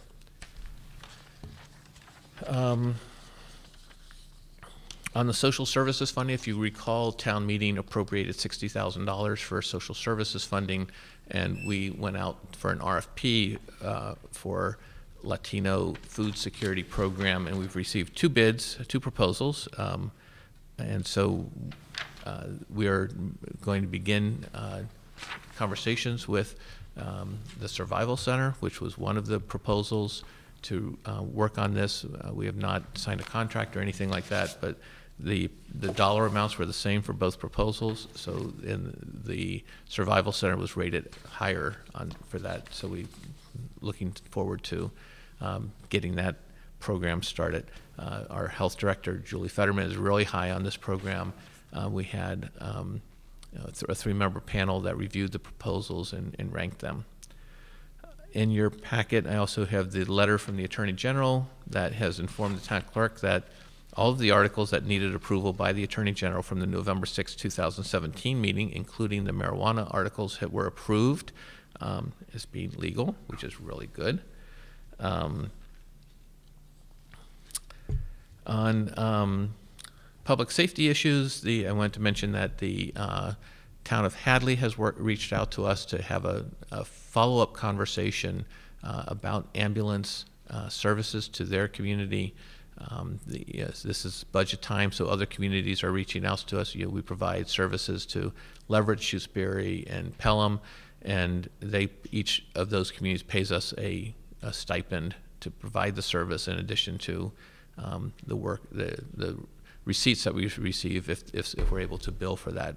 We don't recover all of our costs. These stipends help us to offset the cost, and I think it's a good deal for the 3 smaller communities. Hadley is 20% of our ambulance calls, and it's something that we look at pretty critically. And my basic philosophy going into the meeting with them is that the taxpayers of Amherst should not be subsidizing the taxpayers of Hadley, that they need to be, the town of Hadley, and the cost of providing that service needs to be self-sufficient. And that's our bottom line in going to meet with them. It's really important that that I don't feel that our taxpayers are subsidizing a neighboring community on this particular issue, especially because they went out to bid and the market has shown that there's a value to the service that we provide. So again, working with the fire department and the EMS, our EMS folks, will be talking with them about the services that we provide. The services we provide we're very proud of, and it's very high level services. We have the best ambulances. We have highly trained paramedics that show up at your door in a matter of minutes. It's, again, one of those things I think the town should be rightly proud of.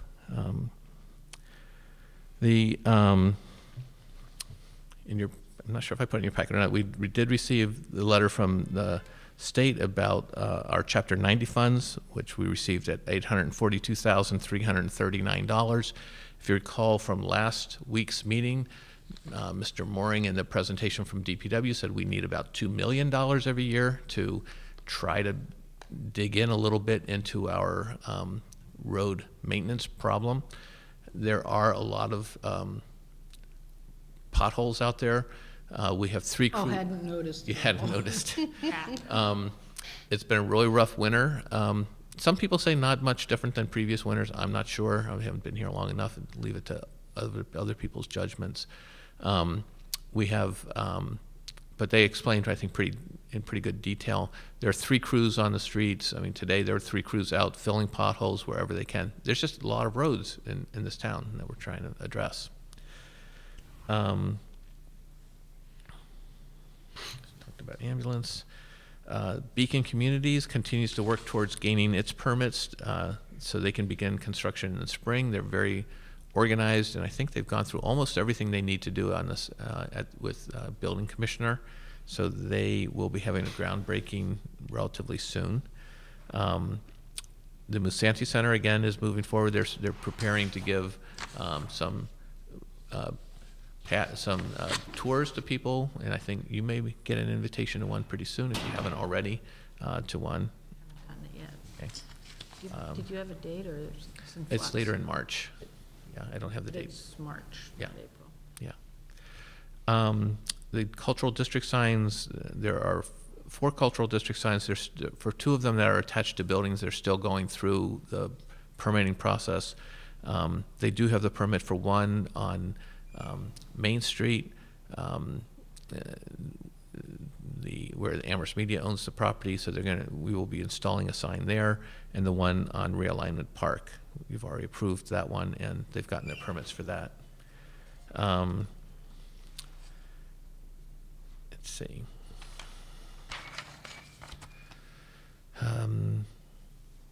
The North Amherst Library, I think I reported last time that there were 5 proposals. They interviewed 3, and then the committee ranked them, and so Kuhn Riddle was rated as the top submission there, so I will be negotiating with them on the top rated as the top rated candidate for a price. If we don't agree on a price on that, then we go to the second rated entity. The Health Insurance Trust. This week we have a meeting with the Insurance Advisory Committee. Last time the Insurance Advisory Committee met, which was school vacation week, so it must have been like February 20th or something like that.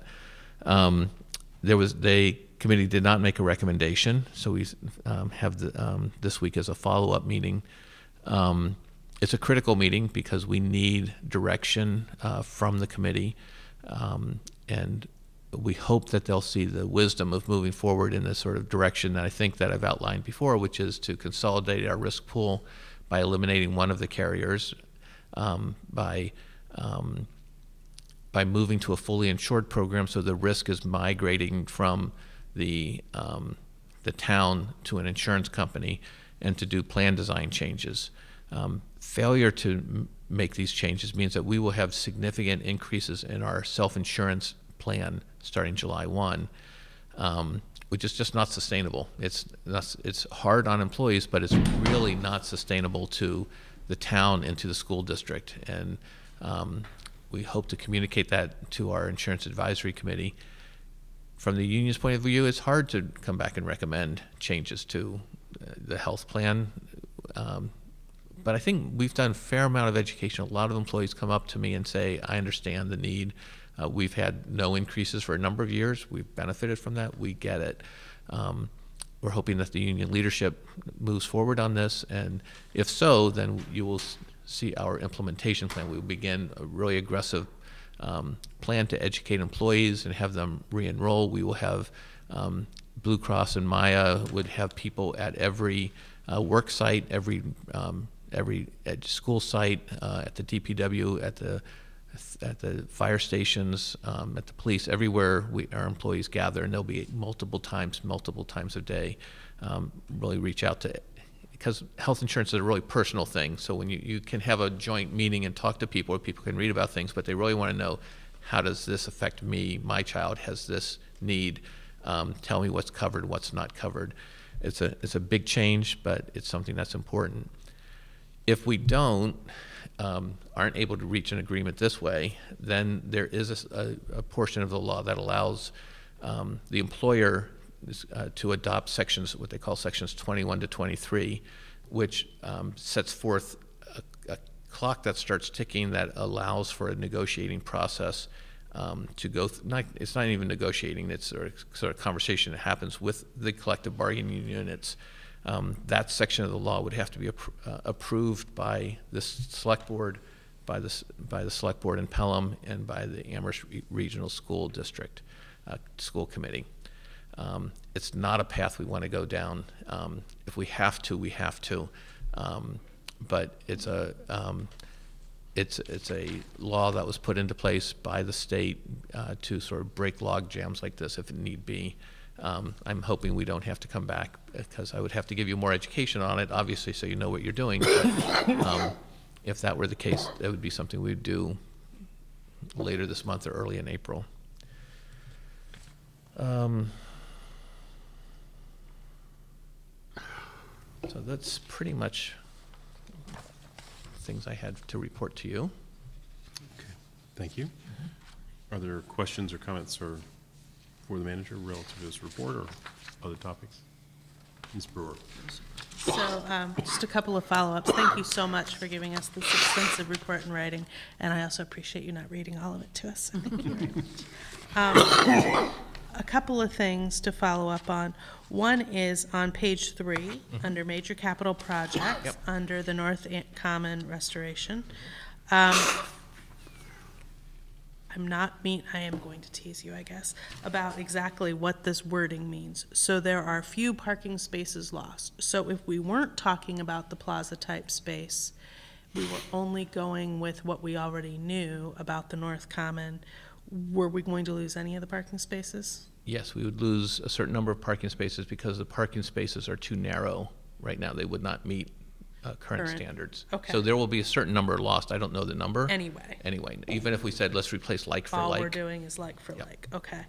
And then they are also being sensitive to, as you referred to earlier, not many more than that, hopefully, because of it being such a prime location in town. Right, and I'm thinking, talking to Mr. Zomack, it's unlikely that we will, I was pushing very hard to try to get the construction done this summer, but I don't think that's likely because it will be a very involved process with lots of committees, and I think public participation is going to be very important. It's the most important piece of land in town for us.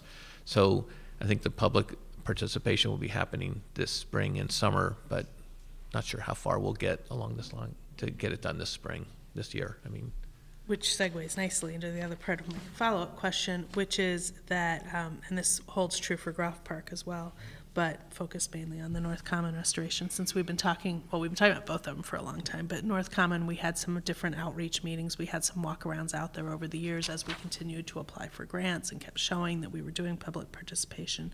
There's already been some concern expressed by some of the committees involved that will eventually, which I appreciate you listing out, which ones they are, about when they're going to see what. And I think one of the things that would be super helpful that we've not consistently done in the past is to, have staff brainstorm some way of coming up with a list of, for example, here's an outreach meeting. Let's get somebody from each of those committees to that meeting along with the public. And then let's put out a schedule of, it's going to be before Leisure Services Commission this date, it's going to be before Historical Commission this date. Because I think it's a mistake to assume that, one, anybody can possibly keep track of all those different meetings and all their different choices of when to pipe up. And two, you probably don't want to wait, and I know there's already been some outreach done, you don't want to wait until it's time to get the approval to go to that committee. Mm-hmm. You want to have set the stage with them prior to that. And I know this is a huge amount of work for staff to go to all these different places in addition to all the other things they're already doing. But we get so much visibility associated with this and so much fussing if we don't do it in what people perceive as the most effective way. So maybe just think about how to do things slightly differently this time out to make it super clear we're trying to get people together to do this because we're going to have to go to these other boards, and you're welcome to come to those, and those are whatever they are officially to get the approvals done. But to get some more people on board before that, I think would be super helpful. I think a good model was the Downtown Recreation Working Group. It was Mr. Zomack hosted a major meeting, 50 people in the room, I think, with all the committees and boards present, to sort of hear from the consultant about what they were seeing. I think the same kind of model will probably be followed. Right now, there's nothing really, we know what we want, but there's no plans or anything. We want to really be good listeners at the beginning of this process. Since Ms. Brewer mentioned fussing, I thought I'd fuss a bit, and at least as a courtesy to list the Downtown Parking Working Group as part of some touch point around parking. This is a major parking lot here. I'm not saying they're going to be the deciders, but please don't leave them out. Good point. Other questions for the manager?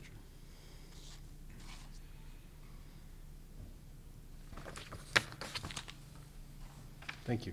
So appreciate that. Our guests have arrived. Yes, Ms. Before we start with our guests, could we take a brief recess? Absolutely. Let's take about a 4 or 5 minute recess to let us stretch our legs. Get your PowerPoint. Yeah. Let's see if I can stand. Just gonna use that, we'll roll you into the elevator later and down and roll right out to your car. Yeah,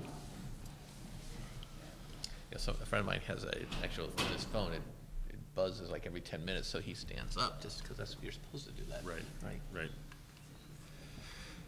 Yeah. Well, I have a standing desk at work. Do you? Yeah. I don't stand quite as much as I did when I actually made one originally. I bought some shelving that actually for me worked out to be about right. This is the advantage of being the height I am. Yeah. But we subsequently got a desk that goes, the thing I found with making my own stand-up desk, you do need to sit down a little bit. It's hard to stand the entire day. But I've got a desk now that raises and lowers, so that's really helpful. Nice. Really So a helpful. couple people got those. A little early.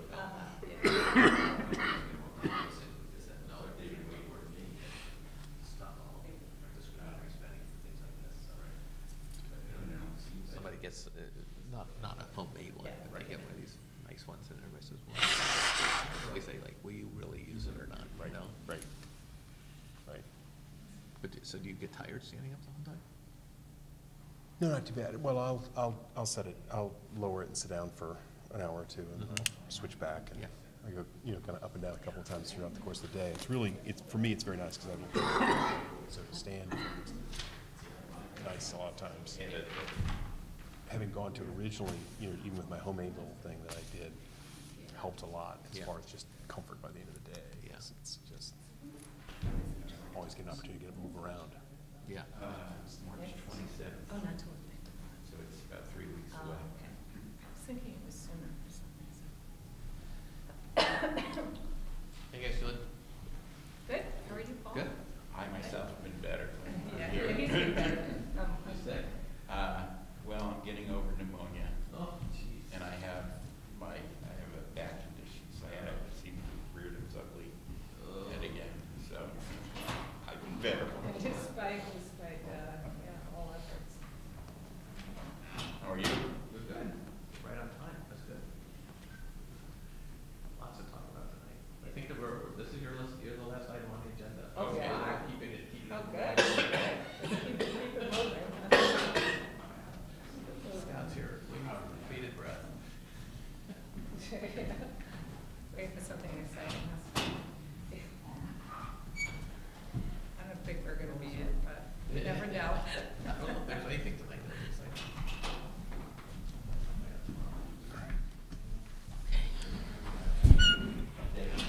The screen outside says our meeting's on until 9:30. I know. Good. We're gonna make our way through it. I don't know who decided that for us, but. Mary, maybe. You really Wishful thinking. damn person. All right. So we're all back. That's good. So we'll jump back into our agenda where we sort of skipped away from a section just because we knew we had folks coming and, Right. and that they weren't going to be available until now. Yep. Excuse me. So next on our agenda is 4E, which is potential town meeting article, the use of East Street School for affordable housing. Do you want to paint the picture? It's got your name next to it. We'll let you sort of Sure. give us a go at the beginning of this. So as you know, the East Street School has been utilized but not actively utilized for a couple years now, and the trust has expressed interest in being able to have the permission to start to explore that East Street School site, which includes the building plus the field, the little field that's adjacent to it, for affordable housing purposes. And we have Mr. Hornick from the trust here who'd like to speak about that. Just as a reminder, while you get settled, just please make sure to mention who you are and that for the folks at home watching. And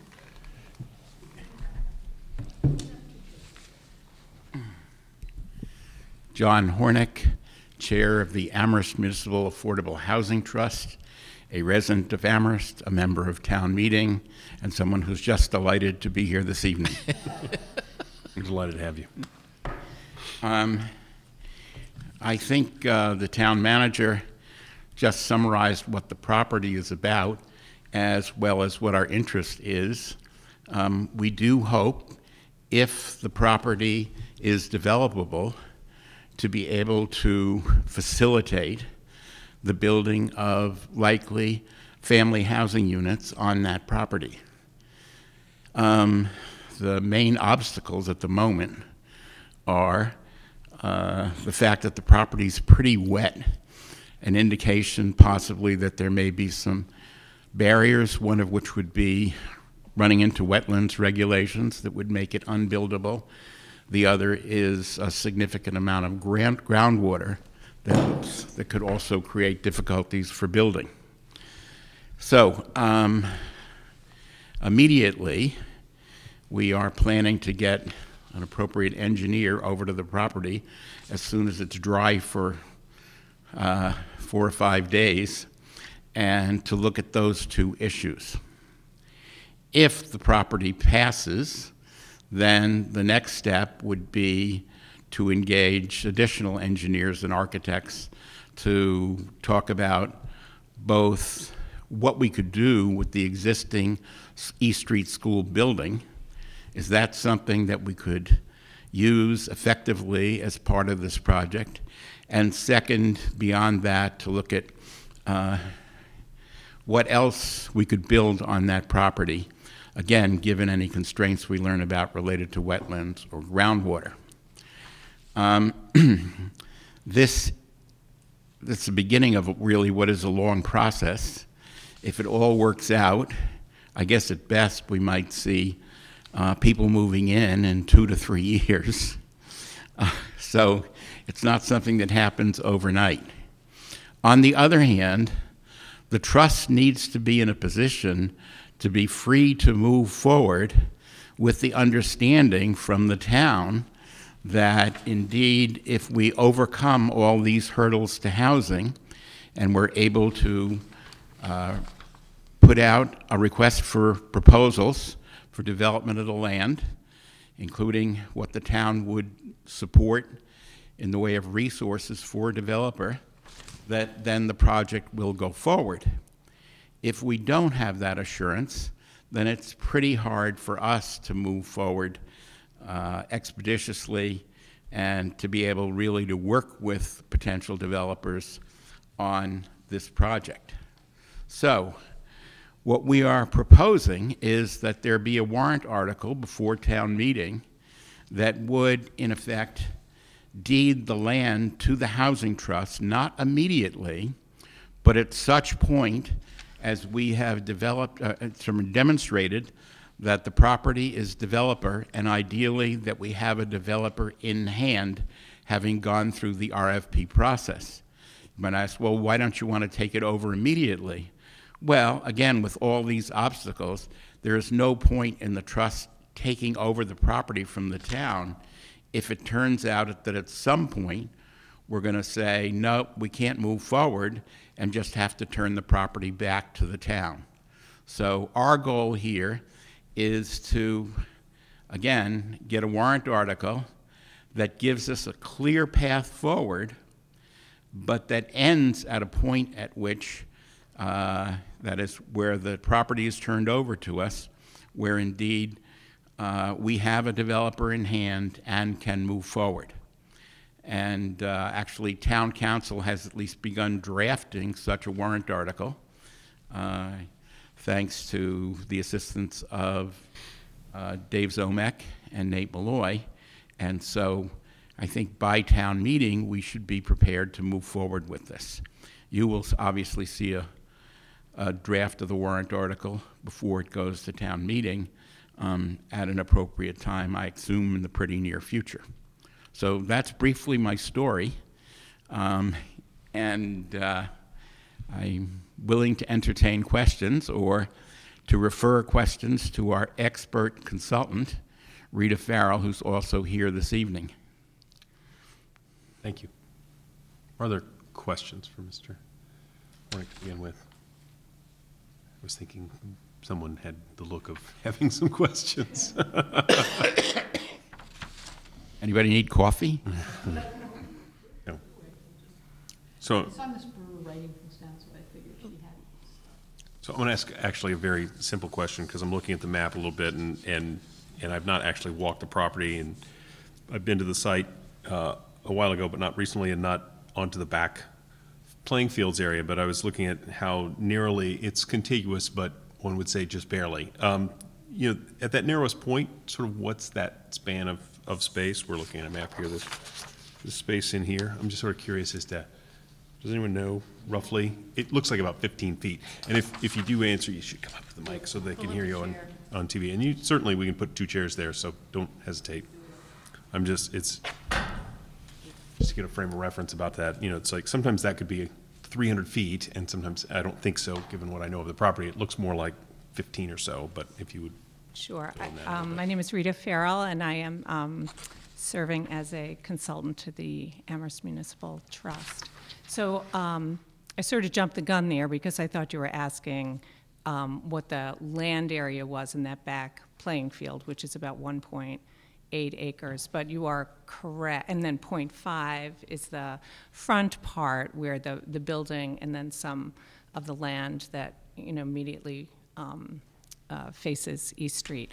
So the distance between so you're talking about the kind of access area to the back of that site. I would guess it's about 25 feet, maybe at the most. It's not a wide area, and certainly would be a challenge in terms of site design and access to that back parcel. Right. Okay. I'm just curious about that. My question is just, I want to be clear. What we're looking at is a warrant article that would come from the select board that's in process of being written, that we would review probably under the same kind of timeline we talked about earlier. And then it would become a select board article, but with the understanding that the trust would be essentially explaining this, or I'm just trying to understand what we're being asked for tonight, because we don't have any language.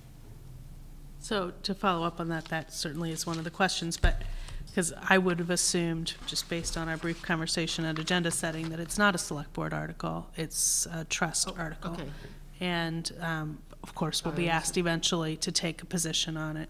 And, but I mean, it is unusual that we're hearing about it ahead of time. It's not right, and that's why it didn't fall under that set of deadlines, because,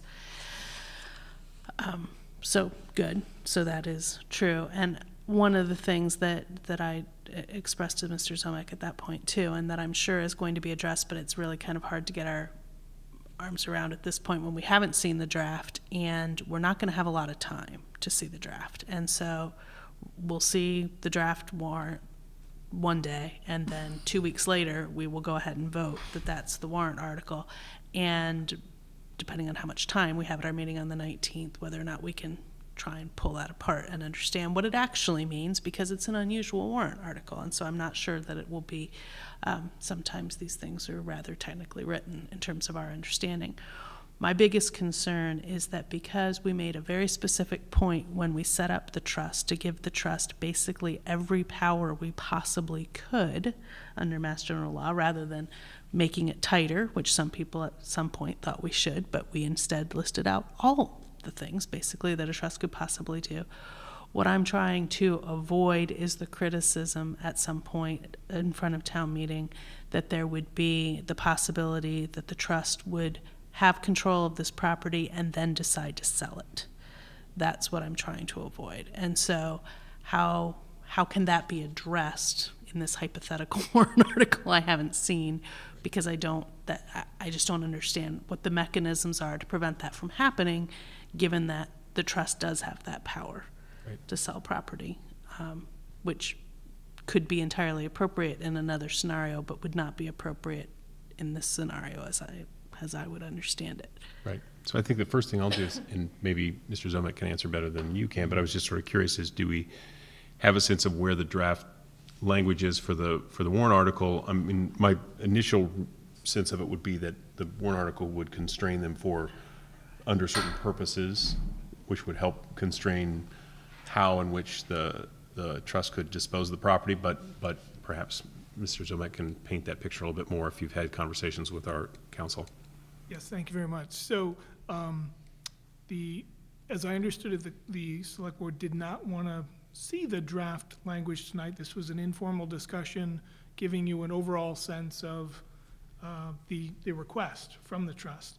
Sharon Everett from Copeland and Page has drafted some language already that we're reviewing, staff, and talking with John and Rita about in the days ahead. If you decide tonight that this is something that you want to at least move forward with to that stage.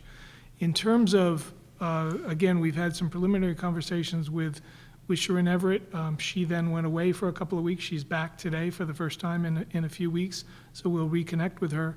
My understanding is that Town Council will recommend that the warrant article will not include everything. It'll be rather narrowly focused, and then that there will be some other additional agreement with the trust, between the trust and the town, that will call out some of the specifics, but it certainly will address Ms. Brewer's question about resale. And that is not something that, my understanding is that is not something that the trust is interested in. This really gives them the opportunity to do their due diligence with the confidence that if that plays out in a positive scenario, that the town is willing to then move forward. And it gives them that confidence to discuss opportunities with other developers, other partners, but it gives them that confidence. I'll just add to what Mr. Zomek said. My expectation is that the warrant article will say that the transfer is for the sole purpose of developing affordable housing. It will not allow, for example, the circumstance that Ms. Brewer pointed to, in which the trust can sell the property without, for any purpose. Mr. Steinberg? The most common form of these resolutions, as I recall these at town meeting, is actually an authorization to the select board to act. Is your understanding? So the question is, does that get put in at at the select board level, or does it get put in at the level of town meeting or action itself? And there are arguments for doing both. I'm not pushing for one or the other, but I think that it's important to remember that there are two separate actions that have to take place in sequence. Again, I believe that is what Ms. Everett recommended, exactly what you proposed, Andy. Questions? Comments? I wonder if the select board wants to see the language sooner rather than later. Obviously, Ms. Everett's just back in the office and she needs to get the feedback from staff that they need to give her. But what I'm trying to avoid is a problem later on. And so, which is why I think they've made the effort to come out and see us tonight. And so, if we could at least have that language distributed to us, and then we could get back to Mr. Bockelman with questions, or whoever he wants us to get back to with questions about the language, to see if it looks just like everything Mr. Steinberg has referenced in terms of historic stuff, or if something jumps out about us, so that potentially we could have those issues addressed before it comes back to us on March 19th as part of the draft warrant. I think that would be helpful. So I guess my other question is, have you developed a work plan for the project that would set up a sequence of what happens that would sort of project when it is likely that the conveyance would actually have to finally happen at that last step, and what it depends on? I don't think we have a PERT chart. We've talked about step by step what we need to do, but we haven't put a timeline on it, except to say that as soon as practical, we do want an analysis of the wetlands and the groundwater issue. Hopefully that would be late March, early April. And so that's a clear, significant decision point. If we pass that, then, as I said, the next analysis would have to do with architects coming in and engineers looking at the existing structure and looking at the property and coming back with some ideas about what we could do with it. I don't know, Rita may be able to speak better to what the timeline is for that, but at this point, we don't have a timeline. My guesstimate is that it could be done within 4 to 5 months from now. You know, if the wetlands delineation can get done at the end of March, and then we're not looking at an intensive architectural design, but some schematic designs based on the wetlands to see how many units could be put on the site, if units can be put on the site. And then probably the largest question is what's done with the building itself, because it presents some real challenges in terms of the cost of doing any kind of conversion. I think for those of you who are around, when it was looked at for the LSSE offices, you know, it's a very, that building, just getting the handicapped accessibility and dealing with some of the capital needs, the heating, plumbing, electrical, all of that within the building is quite expensive, and it's not a lot of floor area. So you're dealing with some very significant costs to get the handicapped accessibility and then to do any kind of conversion. So that's, you know, that's a big nut to crack, and I think we get the wetlands done. If that looks like there's some possibility, then you get to a schematic, looking at the property, and then testing financial feasibility. So saying, given everything that we know about number of units that the site could absorb and the cost of doing converting the school building, you know, what's the sources and uses? You know, how do we make it work? Is it a combination of some market rate housing plus some affordable housing? Is it all affordable? That we won't know until we really understand what we're dealing with in terms of the building and the number of units, because that has a lot of bearing on how the numbers could work. Yeah. It's a complex puzzle because there's also two other questions. One is financing, and we've all been observing what has happened with the Beacon in North Amherst, and the sequence that it took to get to where it finally, thankfully, is. But that's out there, and so is the conveyance necessary before the financing is lined up? And you don't have to answer that right now, but eventually we do need to know that. The other thing that we need to bear in mind is making sure that regardless of what the voters do with the charter vote on March 27, that we have a mechanism that works for both scenarios, because if we want this to happen, then we want to make sure that we have that covered.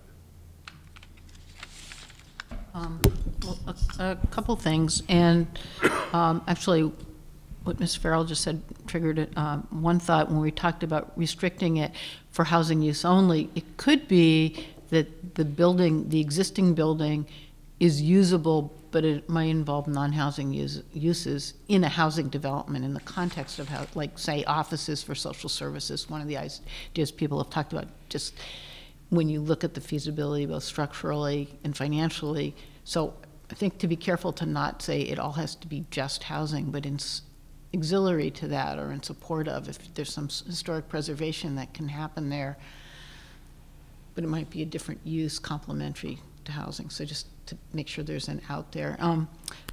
Ms. Brewer said, do we want to see the language sooner? I don't really care. I think in concept, I'm really looking forward to staff and the trust members and our council working on something that will allow this to go forward. I believe that the trust should have a project like this to work on. This site, this building has been talked about, well, for a long time, but more specifically in the last few years by the trust as a trust project, and for all kinds of good reasons. It's just taken this long to get to this point, and I would really like to see us move this to the next level. And I think in terms of the timing of the conveyance, there's a certain point where you need to assure prospective developers or respondents to an RFP that this is free and clear and ready to go if a proposal is accepted. So that timing has to get kind of finessed around that. And I'm sure there's better minds here who can figure that out. But I think at some point the work plan or the projected timeline, we may want to see that, but a lot of that's, you know, I'm less concerned about the language because I think we have people who are more expert on putting that together. We might find a little glitch, we often do, or whatever, but I think we have time to do that kind of correction at our meeting on the 19th. I wouldn't be opposed to seeing it earlier myself, but partly because I sit on the trust, and so I'm sort of, I want to advocate for it properly if necessary. But it will have to be out of the context of a meeting, so we can't discuss amongst ourselves. So it would be, so if you get it early, then see something, sort of let it set if you don't want to. I think the other thing I'll just add on to a little bit that you mentioned, and it touches on a point that Mr. Steinberg made about financing. One of the ways in which you can, if you look to partner with organizations that are really in the process of doing development, because the trust is not very likely to do the full scale development from ground zero kind of thing. So you're going to look to partner with people, and they want some assurances that you have a level of control of the property, in partly so that they just don't do a bunch of work and spend their own money with no possibility of getting any recoupment of that, but also just as they align their financing for any project they might have, that level of site control makes the banks and whoever else is involved in financing be able to have some confidence in that as well. So I think that we will visit that topic quite a bit as things move along. Did others have questions or comments for Ms. Brewer?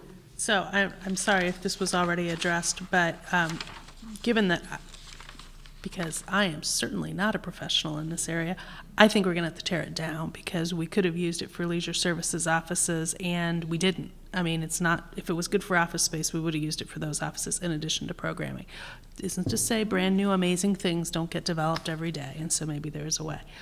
But given that, if it does need to be torn down, is it subject to demolition delay? And so I think it's an old enough building. It's the usual. Well, I mean, obviously it's old enough, but there's no reason why it's not exempted for any reason. So that would still be an issue. So people don't need to panic that it's coming down anytime soon. Is part of what I'm trying to get across here. And the reason for the earliness of the language is just to ensure that people don't say later, we should have said this other thing. So that's all I'm concerned about. So if people want, if it's possible to get it out a few days, given that we don't have a meeting next week, if it's possible to get it out to the select board and then just say feedback to the town manager, and if you don't care to look at it in more detail, then don't complain on the 19th. We wouldn't dare. Mr. Bachman.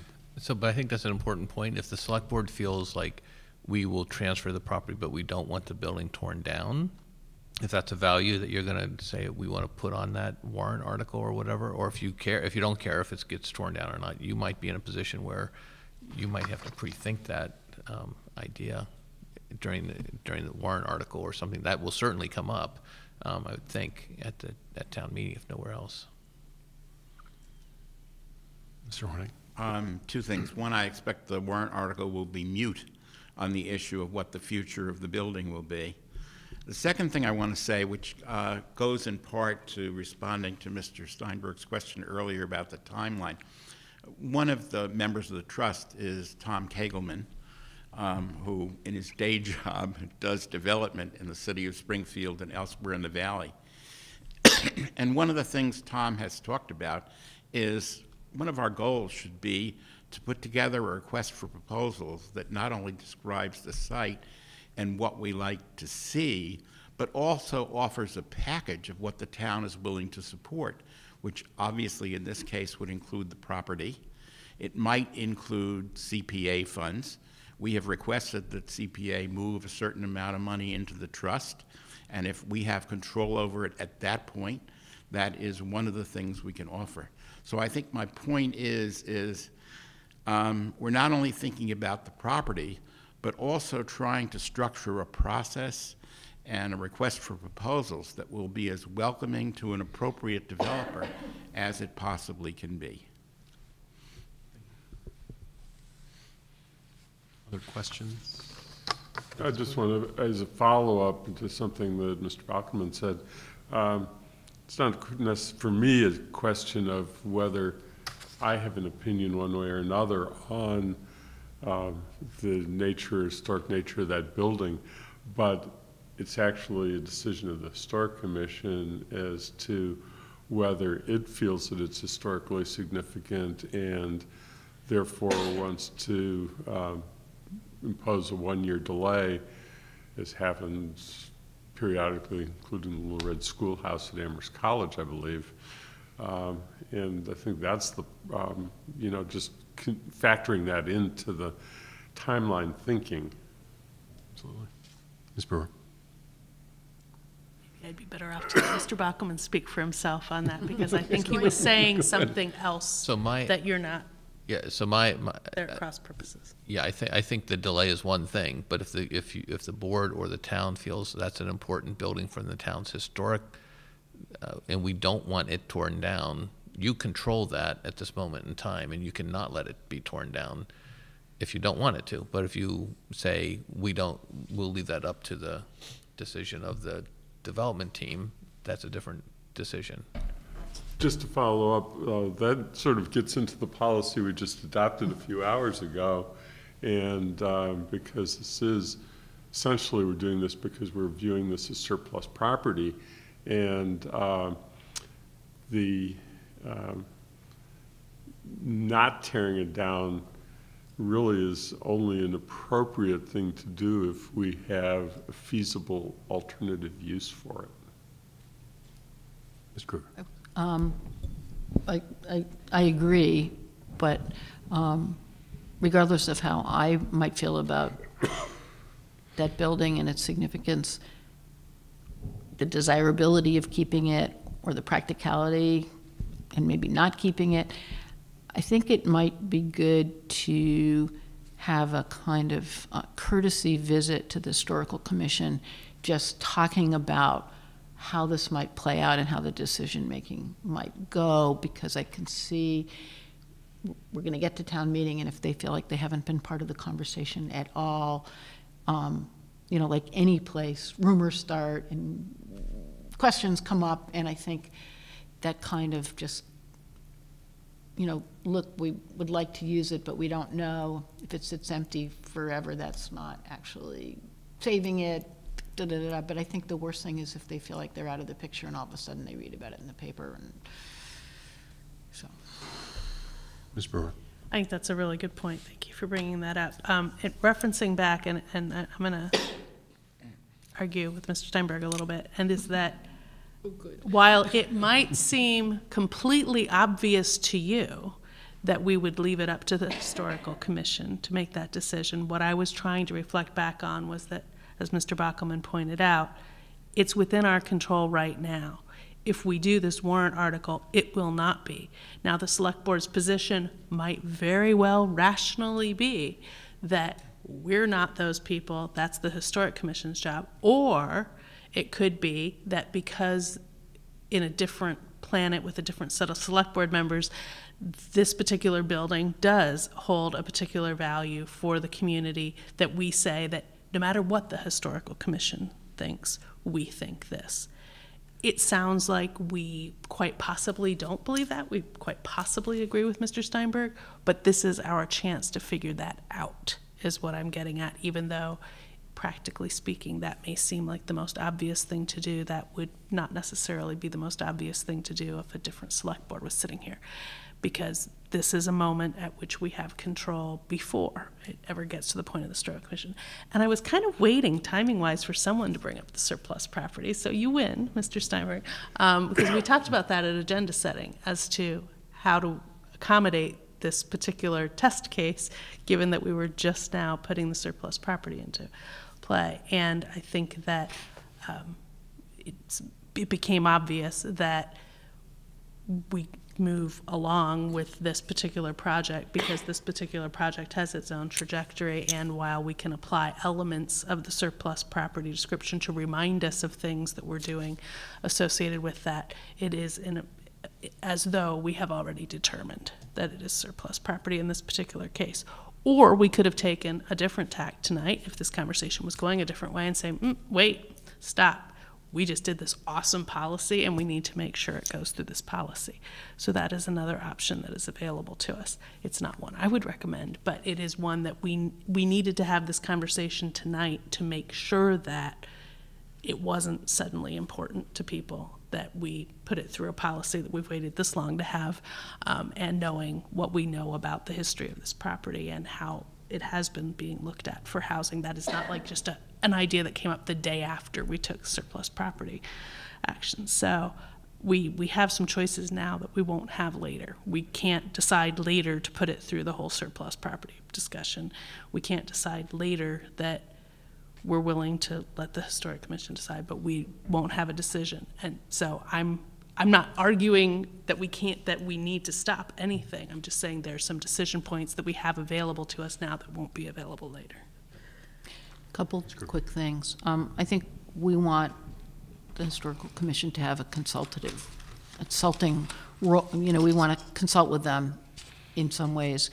I would be willing to, and it may be wise to have the language, if possible, reflect that the feasibility or the practicality of preserving that building will indeed be looked at, but to not have the actual decision rest with someone else. I mean, I think that decision, we can authorize the decision to be made based on some set of something feasible, but to say it'll definitely be considered and looked at. But if all things point to it not being able to be kept, that ultimately would be okay, but sort of assuring people that it'll be looked at. I don't know if there's a way to kind of build something in that talks about that without an absolute requirement that it be saved. But I would want the Historical Commission to feel like we've heard them and consulted with them as well. Any thoughts, Ben? Yeah. Does that, Ms. Brewer, does that address any of what you were talking about? I understand the words you are saying. I don't know how they translate into action for town meeting. Right. So I think that it's valuable input for the petitioners to consider, just strongly consider going to talk to the Historic Commission purely so that they're in the loop now, because they would be in the loop differently were we going through the actual surplus property disposition process. So I guess the point on this is it depends who controls the property. And if the trust controls the property, and if you say we want a restriction on it that says you must keep this building for whatever reason, suppose you just like the building, then they put out an RFP that says develop the property, but you have to keep this building. If you say we don't care if the building's up or not, then they do their best judgment on what is the best use of that piece of land. So it's just really a matter of who controls the building from your perspective. And what this Warren article is saying, I believe, I haven't seen it, but is to say the trust will control the building, and that's the pivotal question for town meeting as to who will take control of the building, this piece of land. Actually, No? I don't think that's precisely correct. As I understand it, the article will mean that the town remains in control up to the point at which we have a developer in hand who is ready to go forward. So, until we reach that point, the town retains control of the property.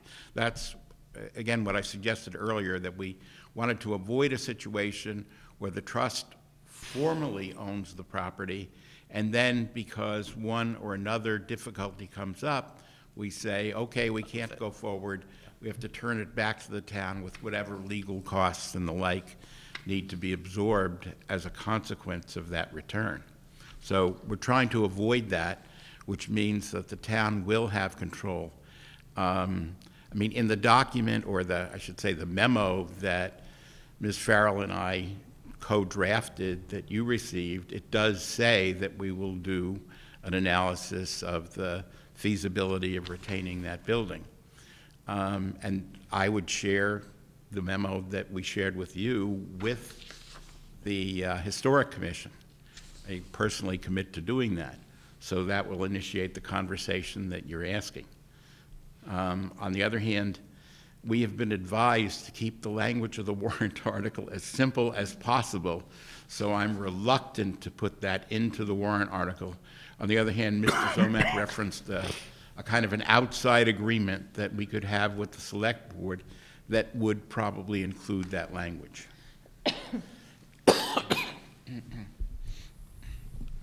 In my initial conversations with Sharon Everett at Coleman and Page, that is exactly what she recommended, is to keep the article fairly short, tight, and then move items like a review and practical analysis of the building to an agreement between the trust and the select board.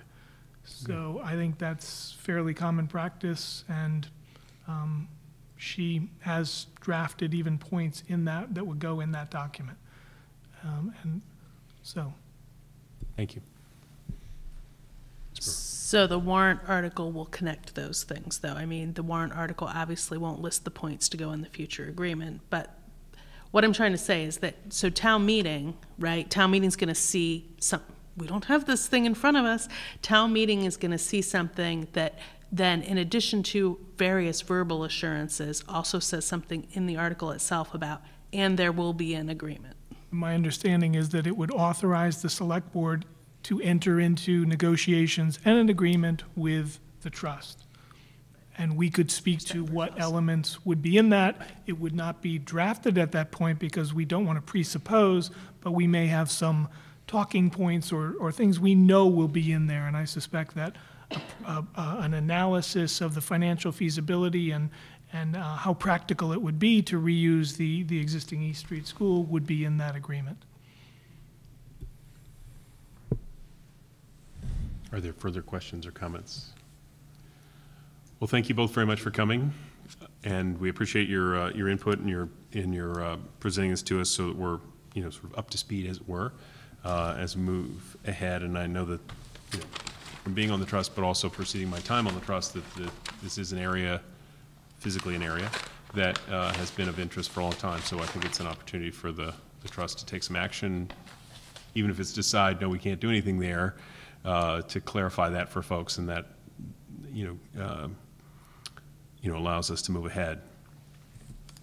I was just going to follow up since I talked so much already. I thought I would go ahead and clarify, not that the newspaper's still here, but for anyone listening at home who might have sorted out that I said that we've in effect declared this property surplus. While that is true in one hand, it is not actually true according to the way the policy is written, and it's not actually true legally. That's and correct. So it's a side process that's not really fitting in here. We're aware of this. We're thinking about the different elements that are in here. But for all the reasons we've already stated, we are not skipping to step 6 and going ahead and declaring the property surplus. We are working on a very specific project with a very specific group for a very specific purpose. And if that purpose doesn't work out, it never actually gets transferred to them. And then once it gets transferred to them, if some other things go wrong, there's still some other things to be looked at. Right. Again, thank you both very much for coming. Thank you, Mr. Zomack, for being here as well. Appreciate you sharing with us. So, I'm going to take off. All right, Mr. Steinberg, thank you. Thank you, Mr. Steinberg. So the last thing we have, I believe, remaining are select board member reports. And I believe there'll be other things I've taken. I assume Mr. Steinberg doesn't have anything, so I was. He's the one who put 9:30 on the sign. Yeah. So I'm going to turn to either of my colleagues and see if they have some select board. I have a couple of things, but they can keep for a moment. So if either of you have some things you'd like to mention. So you can talk about the Hampshire County Youth Legislative Forum we went to together, Mr. Slaughter. And Mass Municipal Association had kicked off their series of legislative breakfast meetings in Palmer. I'm glad we didn't drag Mr. Steinberg to that when he wasn't up to a car trip for that purpose. And what I will say for that event is we got to make a remark associated with affordable housing and zoning in terms of MMA's priorities, and we also got to make another remark associated with MMA's priorities around local licensing for marijuana, which I don't believe they still are elaborating on to the detail I would like them to, and I expressed that to David Lakeman, and he was very receptive, as they were on the more complex issue of affordable housing and zoning, which I'm sure Ms. Kruger could get into in great detail. But the other thing that I wanted to mention associated with it is that the reason you go to those meetings is to make sure there isn't something new you don't know about. And there wasn't. And the other thing that made it weird is that we were in Palmer, which is not here. And even though it's only 35 minutes away, and it can take a while to get to Leverett sometimes too, in Belchertown, different representatives, Senator Goby was there, and Representative Smolla, who we don't normally see at anything. And they also had magically, despite the fact that we walked in right at the end of Coffee and Conversation and right at the beginning of Welcome by Host Community, which is when they then normally get the long report from MMA, and then you ask the legislators questions, and yeah, that didn't happen. They were already talking and wrapping up when we were walking in because they had something else to be at. Surprise, we didn't know that driving to Palmer, and it was a very small crowd. So it was not the best use of everyone's time when it comes right down to it, but I did appreciate that MMA sent people out and they did talk to us, and so I found that it was probably better to know that there wasn't anything new and to get our two comments in another fashion. Thank you. Ms. Kruger? Just on that, was it Representative Gopi? So Goby? that's Senator Goby and Senator Goby, and he said, what other Smolla. issues would you like us to be aware of in your community? And I said sanctuary community and gun control. And then later I found out that he was a Republican because I didn't know who he was, and I was like, oh, that probably went over really well. He was like, well, we don't have one opinion. We have different opinions on where that's going to go in terms of the sanctuary. So, no, he was cordial. He got out of there. So, he was like, well, what are issues in your community that the legislature might want to know about? And it's like, did that. That was my add-on, and also Representative Goldstein Rose was there. Yes, true. That is true. He did come as well. And they all had to leave early. Yes, they'd go do a thing. Great. So I have a few things. First off, we did go to the, if you would be so kind as to show me the brochure again, Hampshire County Youth Legislative Forum, which was an event put on by AmeriCorps, I believe, is most of who was there. However, it did have Representative Goldstein Rose. It had Senator Rosenberg was there. The Assistant Superintendent Doreen Cunningham from the schools was there. I was there. Ms. Brewer was there. A staffer for Senator Adam Hines. Thank you. John Gould. Yep. Yes, was there. And so we had this, I was mistakenly thinking it was going to be mostly sort of, Amherst kids and a few others from maybe like Belchertown and Hadley and Northampton or something, but it was actually kids from kind of throughout the Pioneer Valley, and they brought to our attention a few issues that were interesting to hear about. Some of them were sort of curious about sort of what we did and how we did what we did, and so it was an interesting couple hours on Friday afternoon, right? Mm-hmm. And so what was interesting was also just talking about senators and representatives dashing off to things. I guess Friday was the day that they all went to about half a dozen different things, because Senator Rosenberg and Representative Goldstein Rose had been at 3 different events that day, but had been to other events in between those 3 events, so they couldn't have like carpooled. But in this, it was a great event, and it was interesting to sort of meet the kids and have a chance to chat with them. Second thing I want to bring up is that the PVTA hearing process for both the changes in the fares as well as changes to the routes are happening as we speak. And there was one last Thursday, the 1st, on campus at the university. We had a person who'd gone to that reach out to us, and I will take their suggestions back to the PVTA with me. But there's also a hearing tomorrow afternoon. We confirm the time. I believe it's 4:30 is the start time. It is in the Bangs Center. Yes, it starts at 4:30 until.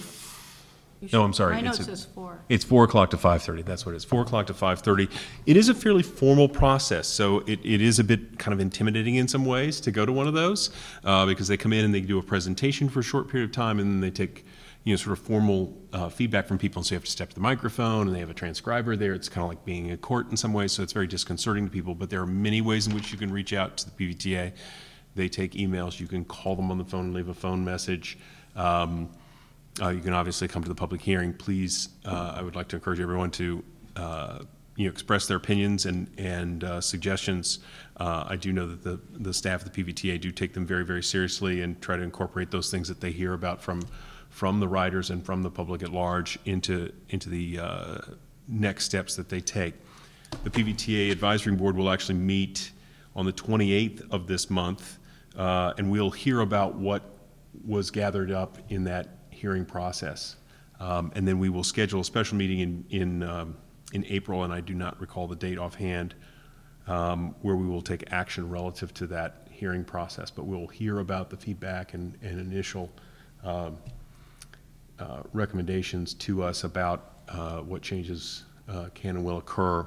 One other thing that's occurring, I want to say the 9th, but it may be, I forget the date exactly. I have an opportunity to go to Boston to a legislative meeting relative to the RTAs, and I may take advantage of that. I think I have to let them know by this Friday. I believe it's next week, and if I can possibly go and attend that, I will. And essentially, it's an opportunity for the RTAs, not just our own, but Franklin, Worcester, everywhere else, to kind of be in a room with legislators and impress upon them the need for a greater level of funding. The governor's budget currently is level funded from last year, which essentially turns into cuts in a variety of ways. And so hopefully we'll have an opportunity to interact with the legislators and perhaps impress upon them the need to fund the RTAs a little bit better and support our communities in a pretty profound way. One other thing I wanted to ask you actually was just the Sister City, the Kanekazaki reception for the youth that are coming is this month, and it's soon. Do you know the date? It was on Calendar somewhere. at one point, it was on the agenda. Oh, yes, it's on the agenda. Oh, good. It is Wednesday, March 21st. Wednesday, March 21st, 4:30 to 5:30, right here in this room. And so I want to make sure to mention that because it's coming up soon. It's a very brief and pleasant event for people to come and watch and see. It's a pleasure to sort of meet the kids that are coming. They do a bit of a whirlwind tour coming from Japan to here, and so they're a little overwhelmed in some respects, but it's a nice opportunity to kind of meet everybody, and so I would encourage people to, if they have an opportunity to come and sort of see that. It's nice. It's a very, very nice event. And I think for me, that is the last of the items, the PVTA being the primary one of note here in the next day or so. Okay. A couple of things. I'll try to be brief. Last week, I attended the Personnel Committee meeting, and they voted to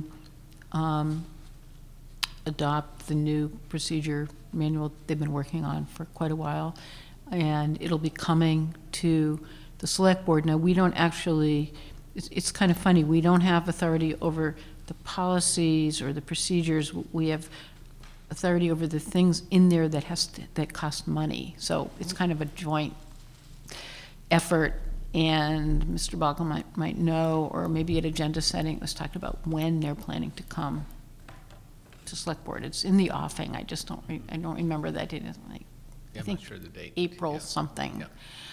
And you know, it's sort of a culmination of a lot of work, including the staff committee that has been working in concert with the personnel board. So just like that's a preview. JCPC has been meeting every week except for the public school vacation week. We had a week off, and you know, it's kind of rigorous when it's happening. And Mr. Slaughter, you recently had that, and we're meeting this Thursday, and we're getting close to having heard all the proposals, and then the harder part is then balancing out funds available with funds requested, and that'll be coming up in the next, you know, couple of weeks. So we're working hard, and it's a good group. It's proceeding.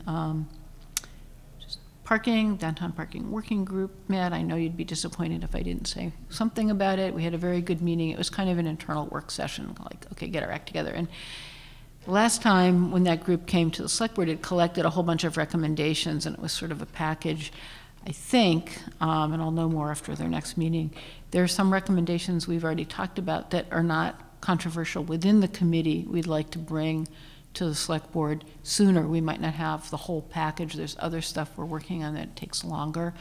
And because other things are happening in the town relevant to some of the things we've already decided about, we thought we'd bring those sooner, and it won't be the everything be all. I don't know when, but we're working towards coming forward with the things we feel pretty confident that committee must recommend to the select board. The work Mr. Steinberg and I have talked about before, working with the sponsors of the Zero Energy Bylaw, working towards a revision that can come to annual town meeting. I know Ms. Brewer has expressed concern, and it's valid concern. It's a lot to do in a short amount of time, but I'm pretty confident now, especially after the last couple of meetings, that we will have a reasonable draft, or, you know, moving towards final language that can be brought to this board within the timeline we talked about earlier.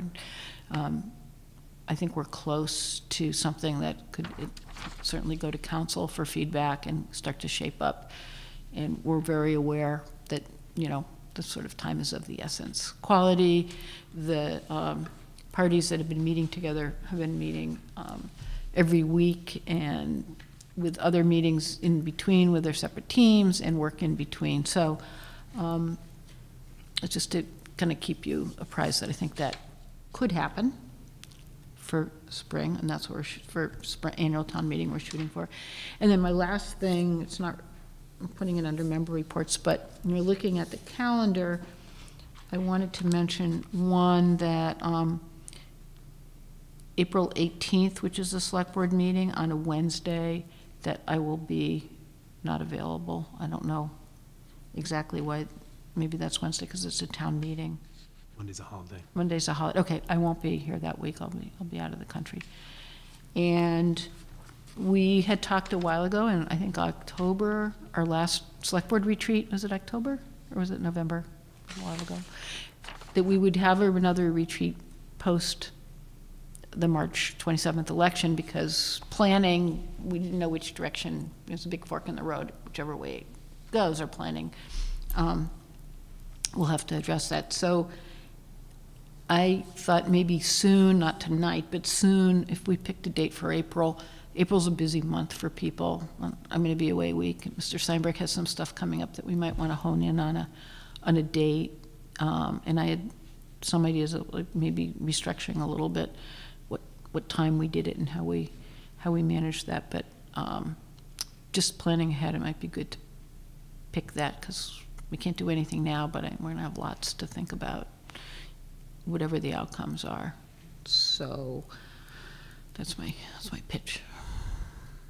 So associated with that, do you want to come up with some potential, so you're talking about in April, because April isn't busy enough. Well, April how long do you want retreat to wait? date, I know. Yeah. an April retreat date, and so we should bring that to the March 19th meeting then, and I'm saying we, because I'm on agenda setting for March. Or we could ask Mr. Bachman to have staff poll us around some possible dates. Or, to work with his three of us schedule. are here right now. Right. I mean, it's just, those things just drag out forever, is what I'm trying to get at. So if we know for sure, like, this date and this date people are out of Well, town, then they I can mean, we've pull been us on doing, 2 dates we've been that are doing left. Saturdays. I was gonna suggest we do afternoon instead of morning. There's some reasons I won't get into right now, but, I think Mr. Steinberg said he has some things, but they're not set yet. But Okay, he- so for that- sure you can't do it, because you're gonna be away. I'll be away from the 15th to the 20th. So not that weekend after. Right, right. Actually, I can't do that Saturday, yeah. Not- First So is bad. the Saturdays No in April. 20, no 421.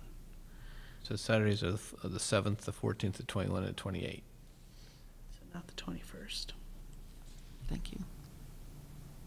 Maybe we can try, pick something. April. Old people. Okay. Please. Come up with a time too, because that'll make a difference in people's schedules, if they think it's at 9 in the morning versus if they think it's 3 in the afternoon. Yeah, or 1 o'clock, or, 1 o'clock. you know, something like 1 to 4.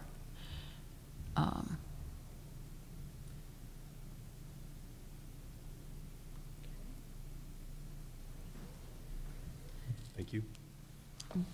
Yes. If I could follow up then, with a couple of things. So looking at our agenda planning, so personnel policy revision was listed for March 19th, so I don't know if that's changed. But given what you just said, that they've already voted, maybe that is indeed. Maybe that is the date. I just don't know, I don't remember. I planning think that to was do going to be forwarded to select board, I mean, to Mr. Bockelman for That's something that agenda. would come up at agenda setting. Yeah, Yeah. I mean, it's Thought it had already been. currently scheduled for March 19th, but I mean, obviously things get moved. No, I think So- that's probably, that sounds like the familiar date, I just don't remember. So along with what feels like 50,000 other things. So what I'm wondering, given the long list of things that are already theoretically happening on March 19th, including complete streets, crosswalks, seasonal license renewal, town manager performance goals update review, sustainability committee structure and charge, personnel policy revision, we did move the municipal property up, so we got that done.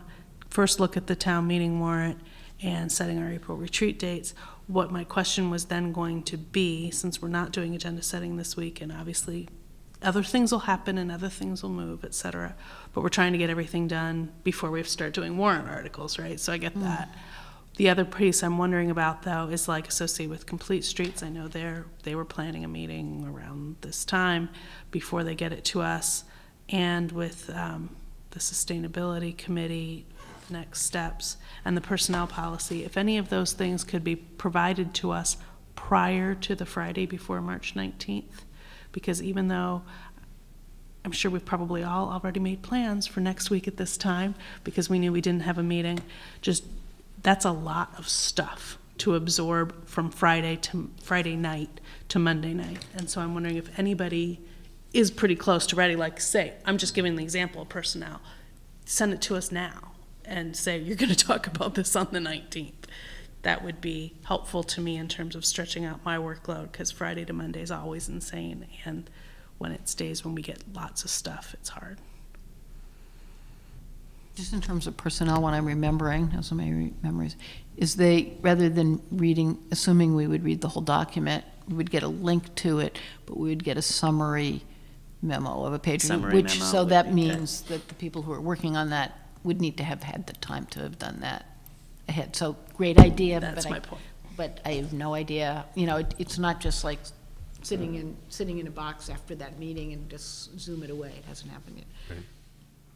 And that's why I bring it up I tonight rather understood. than bringing it up Thursday before I know, I'm just the saying, meeting. these all have a life of their own. Great idea. So I'm hoping that the town manager can discuss with staff what, if any, of these things might be available to us prior. Except this is gonna happen, if this was this week, agenda setting's not until next week. Which is, yes. So, But It's not gonna happen. This is only Monday. You're saying we can't do anything until agenda setting next week? That's what I'm confused about. Until you decide what's going to be on the agenda. And How do you know what? So then we'd have agenda setting Tuesday or Wednesday, and then we'd get the stuff on Wednesday, and we normally get it Friday. That's not really solving my problem.